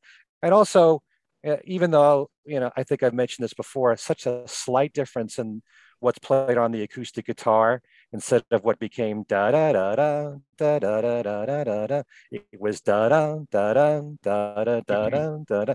At some point, they had to make that change. Even though it's a slight difference, I find that kind of thing interesting. Yeah. And then before the last verse, before they're singing Two of Us, you're hearing Paul going, hip, hip, it creates a much more lively feel for the song. And John is kind of singing like Dylan for a few seconds. He's going, in the sun. So I really like that a lot. Um, so Darren, I wanted to ask you because there are certain outtakes that are pretty darn close to the original that are really perform well. They're just another take. Like I've got a feeling. So something like that doesn't excite you? No, it does. I think maybe I'm a little spoiled from some of the earlier box sets and where songs really could get taken apart. Right. Where you want to hear what something like, an early take of Strawberry Fields Forever sounded like. How'd they get Sure. And meanwhile, all the material for Get Back, Let It Be is all pretty much fairly close to what they did, ended up, releasing. There's some differences there, like you pointed out, little nuances to Two of Us, or maybe how they handled One After 909. But no, I don't want you to think that I find it uninteresting or anything like that. Just that there is, if you're looking, did I make a note of it here? By the way, I worded it. If you're looking for something earth-shattering on this box set, you might not find it on this one. Right. But there's a lot of great tremors. You know what I mean? There's nothing that's going to make you fall on the floor. But there's a lot of sweet stuff and nice moments, and a lot of it, especially CD2, a lot of it is like the alternate Let It Be. Right. Alternate takes. So that's how you could look at it, the alternate Let It Be. Which is how I tried to maybe justify the fact that we've got a little bit of a less is more situation here. Shorter discs. The box set doesn't have as much stuff as we thought should be in there. Because in this case, if there's, let me find a number here. If there's 19 takes of Get Back, and we know the song generally was played one way, how many Get Backs do we really want in the box set before it starts getting like, I know what you mean. But for me to hear a second take, which is pretty darn close to the original and perform really well, like I've got a feeling was. But I do like sometimes what gets ad-libbed in the song, like at the very end of Dig a Pony, Paul is singing in a very falsetto voice. I think the other one is much better. Let's do Get Back. And then they go into Get Back. So I like hearing stuff like that. Yeah, that's fun. There's one of the outtakes of I Me Mine. There's an instrumental bit that wasn't used in the final version. Just something like that. And like you were mentioning, Give Me Some Truth. I like the fact that they snuck in here, Give Me Some Truth, All Things Must Pass. And then on the Glenn Johns disc, Teddy Boy, something to represent what they were going to release in their solo careers, or the fact that they were, considering doing this. I have read that Phil Spector had made a mix of Teddy Boy for consideration. Yeah. Yeah. So that would have been interesting because the overlap here, and maybe this is addressed in your upcoming book, Allan. Teddy Boy, Paul writes, and the Beatles work on it a bit in January '69, and then we know tapes get put aside, Beatles move on.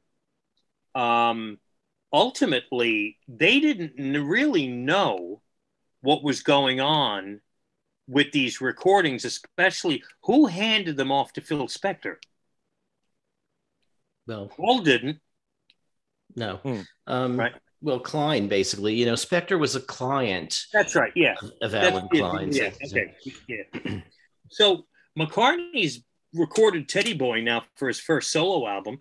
Paul doesn't actually, I don't think, know what's coming together under the title Let It Be. You could have had both songs, I guess, theoretically, on the two albums. Yeah, I think at a certain point it became clear that the Teddy Boy that they had recorded wasn't going to be on the album, so he knew that he was free to use that. And I'm not sure if he didn't know whether he wouldn't have used it. You know, he just wanted to do it. But I think it became clear early that it wasn't going to be in the film. And if it wasn't going to be in the film, I mean, it could still have been on the album, but in a way, there was no point, you know. Whereas they had the opposite problem with Across the Universe and I Me Mine, where they're in the film, but they don't have a finished recording. So I think he knew that Teddy Boy wasn't going to be in the final cut. Okay. And one other outtake, there's an outtake of Get Back, which is take 8. And Paul does a lot of ad libs towards the end. It's 5 o'clock. Your mother's got your tea on. Take your cap off. All this other stuff, which I think is, you know, a lot of fun to listen to. I like hearing what he'll just come up with ad libbing on the spot like that. So that I found to be enjoyable. I know you said, Allan, that you really enjoy the Glyn Johns mix, and obviously it has such historical importance. By the way, you just said that he did 4 mixes? Yeah. Because I know of there were bootlegs 1969 of 4 versions, so okay, just based on that. Okay, they're very similar. Right, because I know of the changes in 1970, you know, putting Across the Universe in there. See, now this is redundant, but they could have put more than one of Glyn John, at least 2 of them, 2 of the mixes, 2 of the almosts when it came to Get Back could have been included on the same disc. They could have, yeah. And then we would decide, you know, where to stop and where to hit play. You know, if we want to hear the album again, slightly different. You know, but to have both of the, at least 2 of the mixes, I thought there were 2 that Glyn Johns did. You know. Yeah. But hey, no one asked me. But I myself, I'm not blown away by the Glyn Johns mix. You know, I don't have the history with it like you do. I've listened to it a few times. I like it better now, only because I like the whole concept of this is the band as they were, warts and all. And you know, like One After 909 is the same version that's used on Let It Be. You know, it's I think The Long and Winding Road sounds very echoey in this version. But you do hear some piano parts in there, and Paul's vocals seem a little pushed back. I don't feel like these were really as perfect a recording for each song as what was used on the Let It Be album, but that's just my opinion there. And it's also kind of interesting, since I like the evolution of songs, that some of these songs here, like Don't Let Me Down and Dig a Pony, and was it also, 2 of Us, they're slower than what they ended up releasing on Let It Be. So and I like some of the ad libs. That's you know, the chatter adds so much. That's one of the things that I loved on the original Let It Be album. Like John saying, "We'll do Dig a Pony until I've got a fever." You know, I love stuff like that. So and I didn't see the big deal about Save the Last Dance for Me going into Don't Let Me Down, you know, which isn't even a full version of Don't Let Me Down. But, you know, I'm glad that it's there for historical reasons. But your thoughts, Darren? I've drained my head of thoughts. I'm thoughtless now. I didn't really listen to the Glyn Johns mix. I concentrated on the other discs. I have, and it's been years since I played it, a bootleg LP of one of the mixes that was, I don't know the label. It was gold vinyl. I don't know which mix that is, if that's the one that they have in the box set now, but maybe because, and this is not a good comparison, because Let It Be Naked is not a Glyn Johns mix per se, but they're similar. And I've heard Let It Be Naked a bunch of times, obviously, through the years. And I just thought, all right, this is the least important disc for this show, for the purposes of this show. So I didn't really pay very close attention.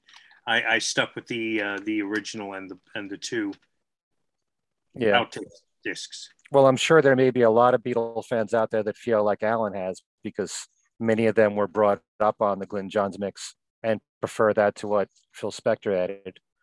And and I actually love Let It Be Naked a lot, although it's missing all the chatter. But I think the sound quality is amazing on Let It Be Naked. It's it's clear as a bell. It's so powerful, the sound quality. But you want to add anything more to what you've already said about Glyn Johns, Allan, and this mix? Not really. There are some nice touches in there, like, right around where they do a bit of Save the Last Dance for me. There's, John is talking to Ringo, and he says, just give me a big, to give me the courage to come screaming in. That's a nice moment, just sort of interaction of, what he's expecting to hear so he can do what he has to do. Band interaction. It's always interesting. But I don't know, it was because it's been so widely bootlegged, it was hard to hear with fresh ears, just like with the same, with the set as a whole, because we've had the Nagras all this time and know what's on them. It really put, I think, Giles Martin at a big disadvantage, because this time, we don't know what all the Pepper tapes sound like. We don't know what all the White Album tapes sound like, but we've heard the complete Let It Be sessions. And so we're all here available to second guess his choices, which, I've done, except, I'm just waiting to see if Peter Jackson has the things that I would have put on. If he does, great. If he doesn't, well, at some point I'm going to do, I think for Beatle Fan, a wrap up of, what the whole project gave us. And so it remains to be seen that the Peter Jackson is the big mystery. And I think Darren said, I agree. It's the main show here, and it's supposed to have the full rooftop concert. I think both he and Jackson and Giles Martin have said that people who want the rooftop concert on the CD said it's not as interesting as actually seeing them play it. And then there's something to that, I think. I mean, because the full rooftop concert's been bootlegged, we know what it's like. It's not that interesting. I mean, what Michael Lindsay Hogg did, cutting it down to 20 minutes, getting rid of a lot of the stuff in between, choosing only one performance of each song, makes it a lot more like a concert than it really was. It was really an outdoor recording session in the freezing cold, with people out on the street who could hear them and on adjoining rooftops, but it wasn't really a concert, and I think, when we see it, it'll be exciting because we're seeing it happen, but, just hearing it on audio only, not as interesting. So I'm happy that it wasn't included here. I think there's plenty of other stuff that should have been, but I don't miss it. And because I know we're going to get it on video, and, you can make your own CD from the video if you want to, if you really have to have it on CD. I personally haven't really burned a CD in years. Have you guys? Yes, every day. Really? No, but that's logistics. It's logistics. I don't have the equipment, but again, I'm still somewhat old school with all of this stuff, and I got to have this. You know what I'm saying? In my hand, or it's not there. Yeah. It's interesting what you said, Allan. Everybody looks at this as their last concert, and I wonder how the Beatles themselves envision this, because sorry for repeating this, but they only did a handful of songs. And who knows, had they not been interrupted by the police, would they have just kept doing the same songs over and over again? You don't really know how much they were prepared to do. Yeah. A lot of the stuff that they were rehearsing were slow songs, like Let It Be and The Long and Winding Road, which wouldn't have worked on an Apple rooftop, Right. Sometimes you wonder, there's such a big debate about the song All Things Must Pass, because the Beatles did rehearse it quite a bit. I've even seen a quote from George Harrison where he felt that, a lot of his songs were rushed by the group and they gave like a, pardon the word, shitty performance. And he probably felt that they wouldn't have given a decent performance of the song. A lot of people wonder why the Beatles didn't release All Things Must Pass and do a proper version of it. And that's subject for debate. But how do you look at that Apple rooftop? Was it really a concert, or was it more, how did you word it? It was a session. It was a recording session. It was a recording session in the cold. Yeah. It was sort of a hybrid, let's say. It's a concert without an audience sitting right in front of them, with stopping and doing retakes, it's with, a lot of looseness in between, playing God Save the Queen for a couple of seconds. It was more like a recording session than a concert, I think. I'm happy to call it the rooftop concert since that's the common parlance for it. But the reality was it was really a recording session under fairly disagreeable conditions, given what Ken Mansfield told us about how cold it was when he was on right the other year. So okay, so we got 4 more recordings to talk about, and that's what's on the EP. There's the 1970 Glyn Johns mix of Across the Universe, which actually does have Lizzie Bravo and Galen Pease in there for their harmony vocals. So it's very similar in sound to the version that we've known from Past Masters and the Charity album for the World Wildlife album. But is there anything that you heard in that version that's different, Allan? Not really. I mean, I like that sort of comparatively bare version that's also on, there's something like it on Let It Be Naked, and there's another one like it on Anthology, I think 3. I think in its original form, without all the overdubs and things, it was a nice little track. I like the the sitar and all the tambura drone. It's nice to have it. I mean, Glyn Johns with some of these things, well, that and I Me Mine didn't really know exactly what they were going to do, because this now violated the original mission of the Get Back / Let It Be project, to go get a studio recording, first of all, and then with I Me Mine, a new studio recording that had overdubs and things like that. With I Me Mine, I mean, to be fair to Phil Spector for a change, I think Phil Spector did a good job with, because basically what Glyn Johns gave us was sort of the raw take as it was, like a minute 32 seconds or something like that, like really short, way too short to be a song. I mean, it could have been that way on the Please Please Me album or something, but not now. Or now being 1969-70.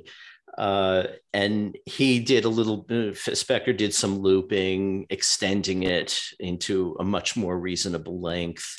And I didn't mind the overdubs, he did on that one. That track sounds really, really good. And his version, I think, actually is better than the minute and a half that Glyn Johns gave us. But I think that is how the Beatles recorded it. So it's how the Beatles recorded it, and he may have still been taking seriously their idea that they didn't want to edit and overdub and all that stuff, and so he didn't loop it. I'm sure he's as capable of looping it as Spector was. He just probably felt, okay, this is this is the song as they've given it to me. It's not my job to, be the artist's producer, like Spector thought he was, and so he left it. Okay, Darren, any comments? Basically kind of repeating what I was saying with the Let It Be album, disc 1, the new mix. They sound really good, very present, but nothing like eye-opening if you're looking for nuances that are different or anything like that. I kind of skimmed those, not expecting to hear any differences. So and on a passive listen, nothing really jumped out at me more. Just the physical oddness. Is that a word, oddness? Yes. Mr. Oddness. The oddness of having a 4-song EP on a CD right smack in the middle of a big box set. Was kind of like crazy, occupying my attention more than what was actually on the disc. I kind of agree with what Allan's saying, although I do like a stripped down version of I Me Mine, but yeah, I prefer what Phil Spector did. It's just nice to hear the song without hearing strings and horns. And yeah, it always bothered me when it was that short to begin with. It really deserves to be, what was it, 2 minutes, 20 seconds, like it was on the Let It Be album. So we still have Don't Let Me Down, the 2021 single mix. I don't notice that big a difference, but I like the chatter in the very beginning. Paul actually says, "What have you got up your sleeve, John? Don't Let Me Down, bloody good one. Don't Let Me Down blues." So, but it sounds very much like the released version, so close, mix-wise, to me anyway. Yeah. Did you hear any differences? I didn't. Well, that's the new one for Don't Let Me Down. And the Let It Be 2021 single mix, I heard more organ in the beginning, and I felt the drums were heavier. That's what I picked up in my ears. But anything on your part, Allan or Darren? Again, I mean, I didn't give it the intention that I gave the full album, but there was nothing on a passive listen that really made me jot any notes down. Right. Yeah, well, I guess this is like a little bonus, these 4 tracks, although it's taken up a CD. So and what Allan said early in the show, my name, look up the number should have been on there, because it was absorbed into the whole Let It Be thing by being a B-side to the title track. Right.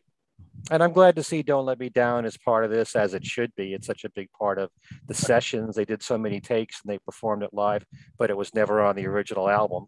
Right. So, yeah. And I think I said in a previous show, maybe there might have been some reasoning behind that, and that Don't Let Me Down was on the Hey Jude album. So maybe they didn't want to release it right after that on the Let It Be album. But, and at some point, I'd love to know, and maybe you might know, Allan, at what point did it become apparent that they were going to put Across the Universe into this package? Because in some ways, the Let It Be album, while it was a lot of new stuff, they still cobbled it together. There was some patchwork here, and bringing back One After 909, which I'm certainly glad they did, taking an old song and resurrecting it. But at some point, they had to decide, we got to put Across the Universe in there. Maybe they didn't have enough material for the album. Yeah, I think it was very early 1970, around the same time that they realized that they needed I Me Mine, but they felt that they could get the 68 take and do something with it. Because the thing is that they weren't really sure they could get John to come in and re-record it, John was off doing he wasn't even at the I Me Mine session. He was in Denmark. Right. And if they felt he was necessary or that he would do it or whatever, they could have waited for him to come back, but they didn't,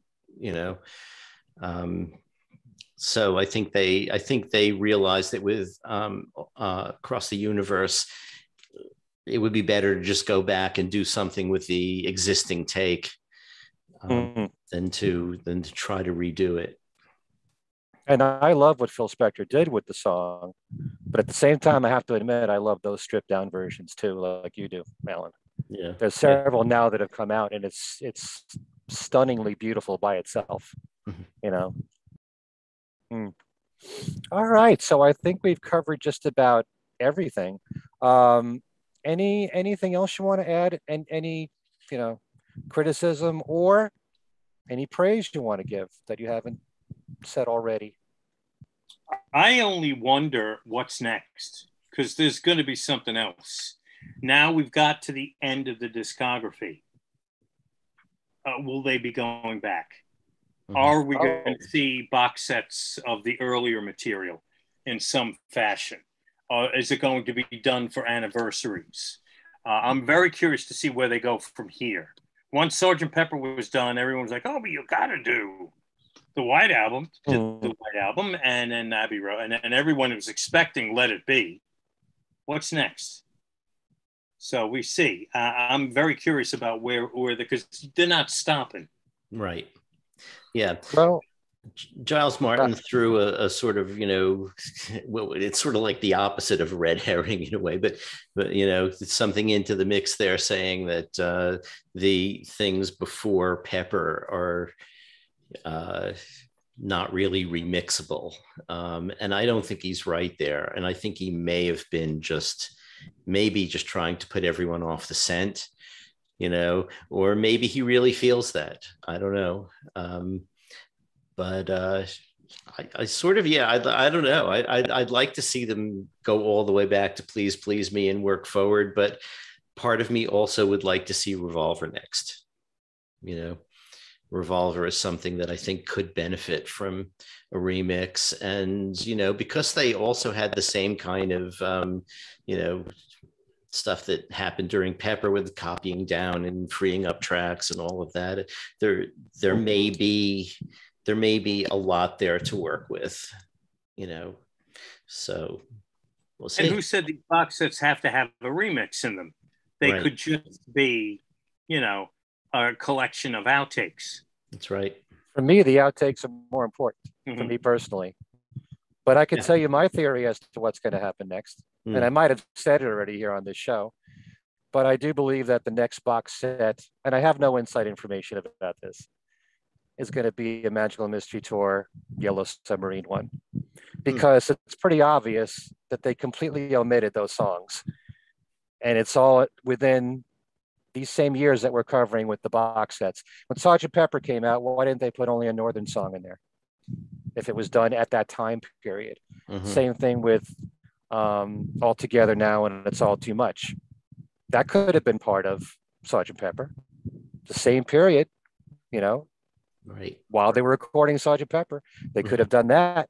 And how can you put bonus material of Penny Lane and Strawberry Fields Forever on Sgt. Pepper and leave out the rest of Magical Mystery Tour? You can't, it's ridiculous to omit that. Well, that wouldn't have fit on the Sgt. Pepper box set, but I'm just saying that it only makes sense to me that was done intentionally. There has to be a reason why they did that. So not only that, but Bruce Spicer just put out a book about those two releases, Magical Mystery Tour and Yellow Submarine. And usually when he puts out a book, it coincides with a box set, although this would be pretty premature. But that could just all be because of COVID delaying everything. So to me, it makes perfect sense that the next thing we'd see would be Magical Mystery Tour and Yellow Submarine. And then if they are concerned about anniversaries, if next year we have Magical Mystery Tour and Yellow Submarine, then in 2023, we could have a 60th anniversary, Please Please Me, and with the Beatles, and do everything, work your way up to Revolver every single year. So that's what I personally think is going to happen, but I could be totally wrong. But if I'm right, remember that I said it right. You're on the record. Okay. So why don't we wrap things up by giving all of our viewers and listeners our contact information and tell them what we're doing, what you're doing, Darren. I'm just sitting here right now, chatting with you guys now. Listen to me on WFUV Monday, Tuesday, Wednesday, and Thursday nights at 10 p.m. and Saturday afternoons at 1 p.m. till 4. And for those of you who are watching this on Friday the 15th or Saturday or Sunday, WFUV's fall membership drive is going on. And it will last until midnight Sunday night. That would be October 17th. And you can make a contribution and become a member. The easiest thing to do, go to WFUV.org to find out all you need to know about supporting WFUV and membership. But anyway, my shows, again, Monday through Thursday nights, 10 o'clock, Saturday afternoon at 1. And in fact, Saturday's show will be a fundraiser. And if you want to send me an email, email me at WFUV. It's my name, Darren DeVivo, at WFUV.org. Or look for me on Facebook. I've got 2 pages. Just, search Darren DeVivo, and you could friend me on the personal page or follow me on the other page. Very good, sir. Do both. I try to keep the content different. Okay. Allan, how about you? Okay. What am I doing? I don't know. We're starting on volume 2 of McCartney Legacy. I've reviewed Let It Be for the Wall Street Journal. I'd like to think it'd be out tomorrow, but something tells me it won't be because I didn't get lots of editorial emails today. But it should be out pretty soon. And so you can reach me at Facebook as either Allan Kozinn or Allan Kozinn Remixed. And you can reach all of us by email at thingswesaidtoday@gmail.com. Uncommonly long name, thingswesaidtoday@gmail.com. We have a Twitter feed at thingswesaidfab. And we have a couple of Facebook pages, Things We Said Today, Beatles Radio Fans, and just plain old Things We Said Today. You can find the shows on YouTube. You can get them on Podbean, an audio version on Podbean, iTunes, basically lots of places where quality podcasts can be found. And I think that's it for me. Okay. I just wrote down, I have to put this in my website, kenmichaelsradio.com, October 15th, 2022, the McCartney Legacy. It's now going to stay there on my website. But I just remembered something. In theory, with what I was saying about Magical Mystery Tour and Yellow Submarine, Hey Bulldog was recorded the same time as Lady Madonna. Mm-hmm. And yet that wasn't in the White Album box set. But Lady Madonna was. And the Inner Light was. So why is there this glaring omission for the Yellow Submarine material? Interesting. So, you may be onto something. I think so. Anyway, on my website, kenmichaelsradio.com, every single week there's Beatles Trivia, where you can win one of 10 great prizes, books, CDs, DVDs. Be sure to visit my Beatles Trivia and Games page at kenmichaelsradio.com. I've been a little bit busy. Hope to get busier with my YouTube channel, Ken Michaels Radio. Just interviewed Charles Rosenay, who has been a longtime friend of all of ours, was the publisher of Good Day Sunshine, organized a lot of Beatle conventions in New England, Beatle trips to England every single year since 1983. He just put out a book of top 10 horror lists. He's a big horror fan, and he's interviewed a lot of celebrities to give him his list of favorite horror films and actors and monsters and all that kind of stuff. But he also did a Fab Five show with me, which is when he picks 5 albums, 1 Beatles, 1 from each solo Beatle, that are the ones he listens to the most today. And I also did another interview with John Borak, who is the author of, do I have it here? Yes, I do. the Beatles 100 pivotal moments in Beatle history. And the reason why I did another interview with him is because he's one of the writers for Goldmine magazine. He's also a drummer. He's in 4 different bands right now, one of which is a Beatles tribute band called Let It Be, ironically. And he wrote an article recently on his top 10 Ringo drumming performances in the Beatles. So I had him talk about that on my YouTube channel and try to play some of that on his drum kit. So if you can, visit Ken Michaels Radio and please subscribe. And don't forget about my other podcast, bi-weekly show, Talk More Talk, a solo Beatles video cast. The most recent show, we did a review of Sometime in New York City. Very controversial album, politically charged album from John and Yoko and the band Elephant's Memory. That is on our Facebook page. It's also on YouTube. And Talk More Talk is on just about every single platform you can name. iHeartRadio, Spotify, you name it. So if you can, check out that show, Talk More Talk, a solo Beatles video cast. And for our YouTube channels, please subscribe to all of them. For Talk More Talk, for things we said today, and Ken Michaels Radio. And I think that just about covers everything. So I hope you enjoyed this conversation about the Let It Be box set, and go out there and get it. It's a lot of great material on there. It's a primer, it's a teaser. It's getting us all ready for what's about to happen the end of November there. I can't wait to see this, this documentary. Just from the 4-minute trailer, it looks tantalizing. So for Allan, Kozinn, and Darren DeVivo, I'm Ken Michaels, thanking all of you for joining us, and we will see you next time. Take care.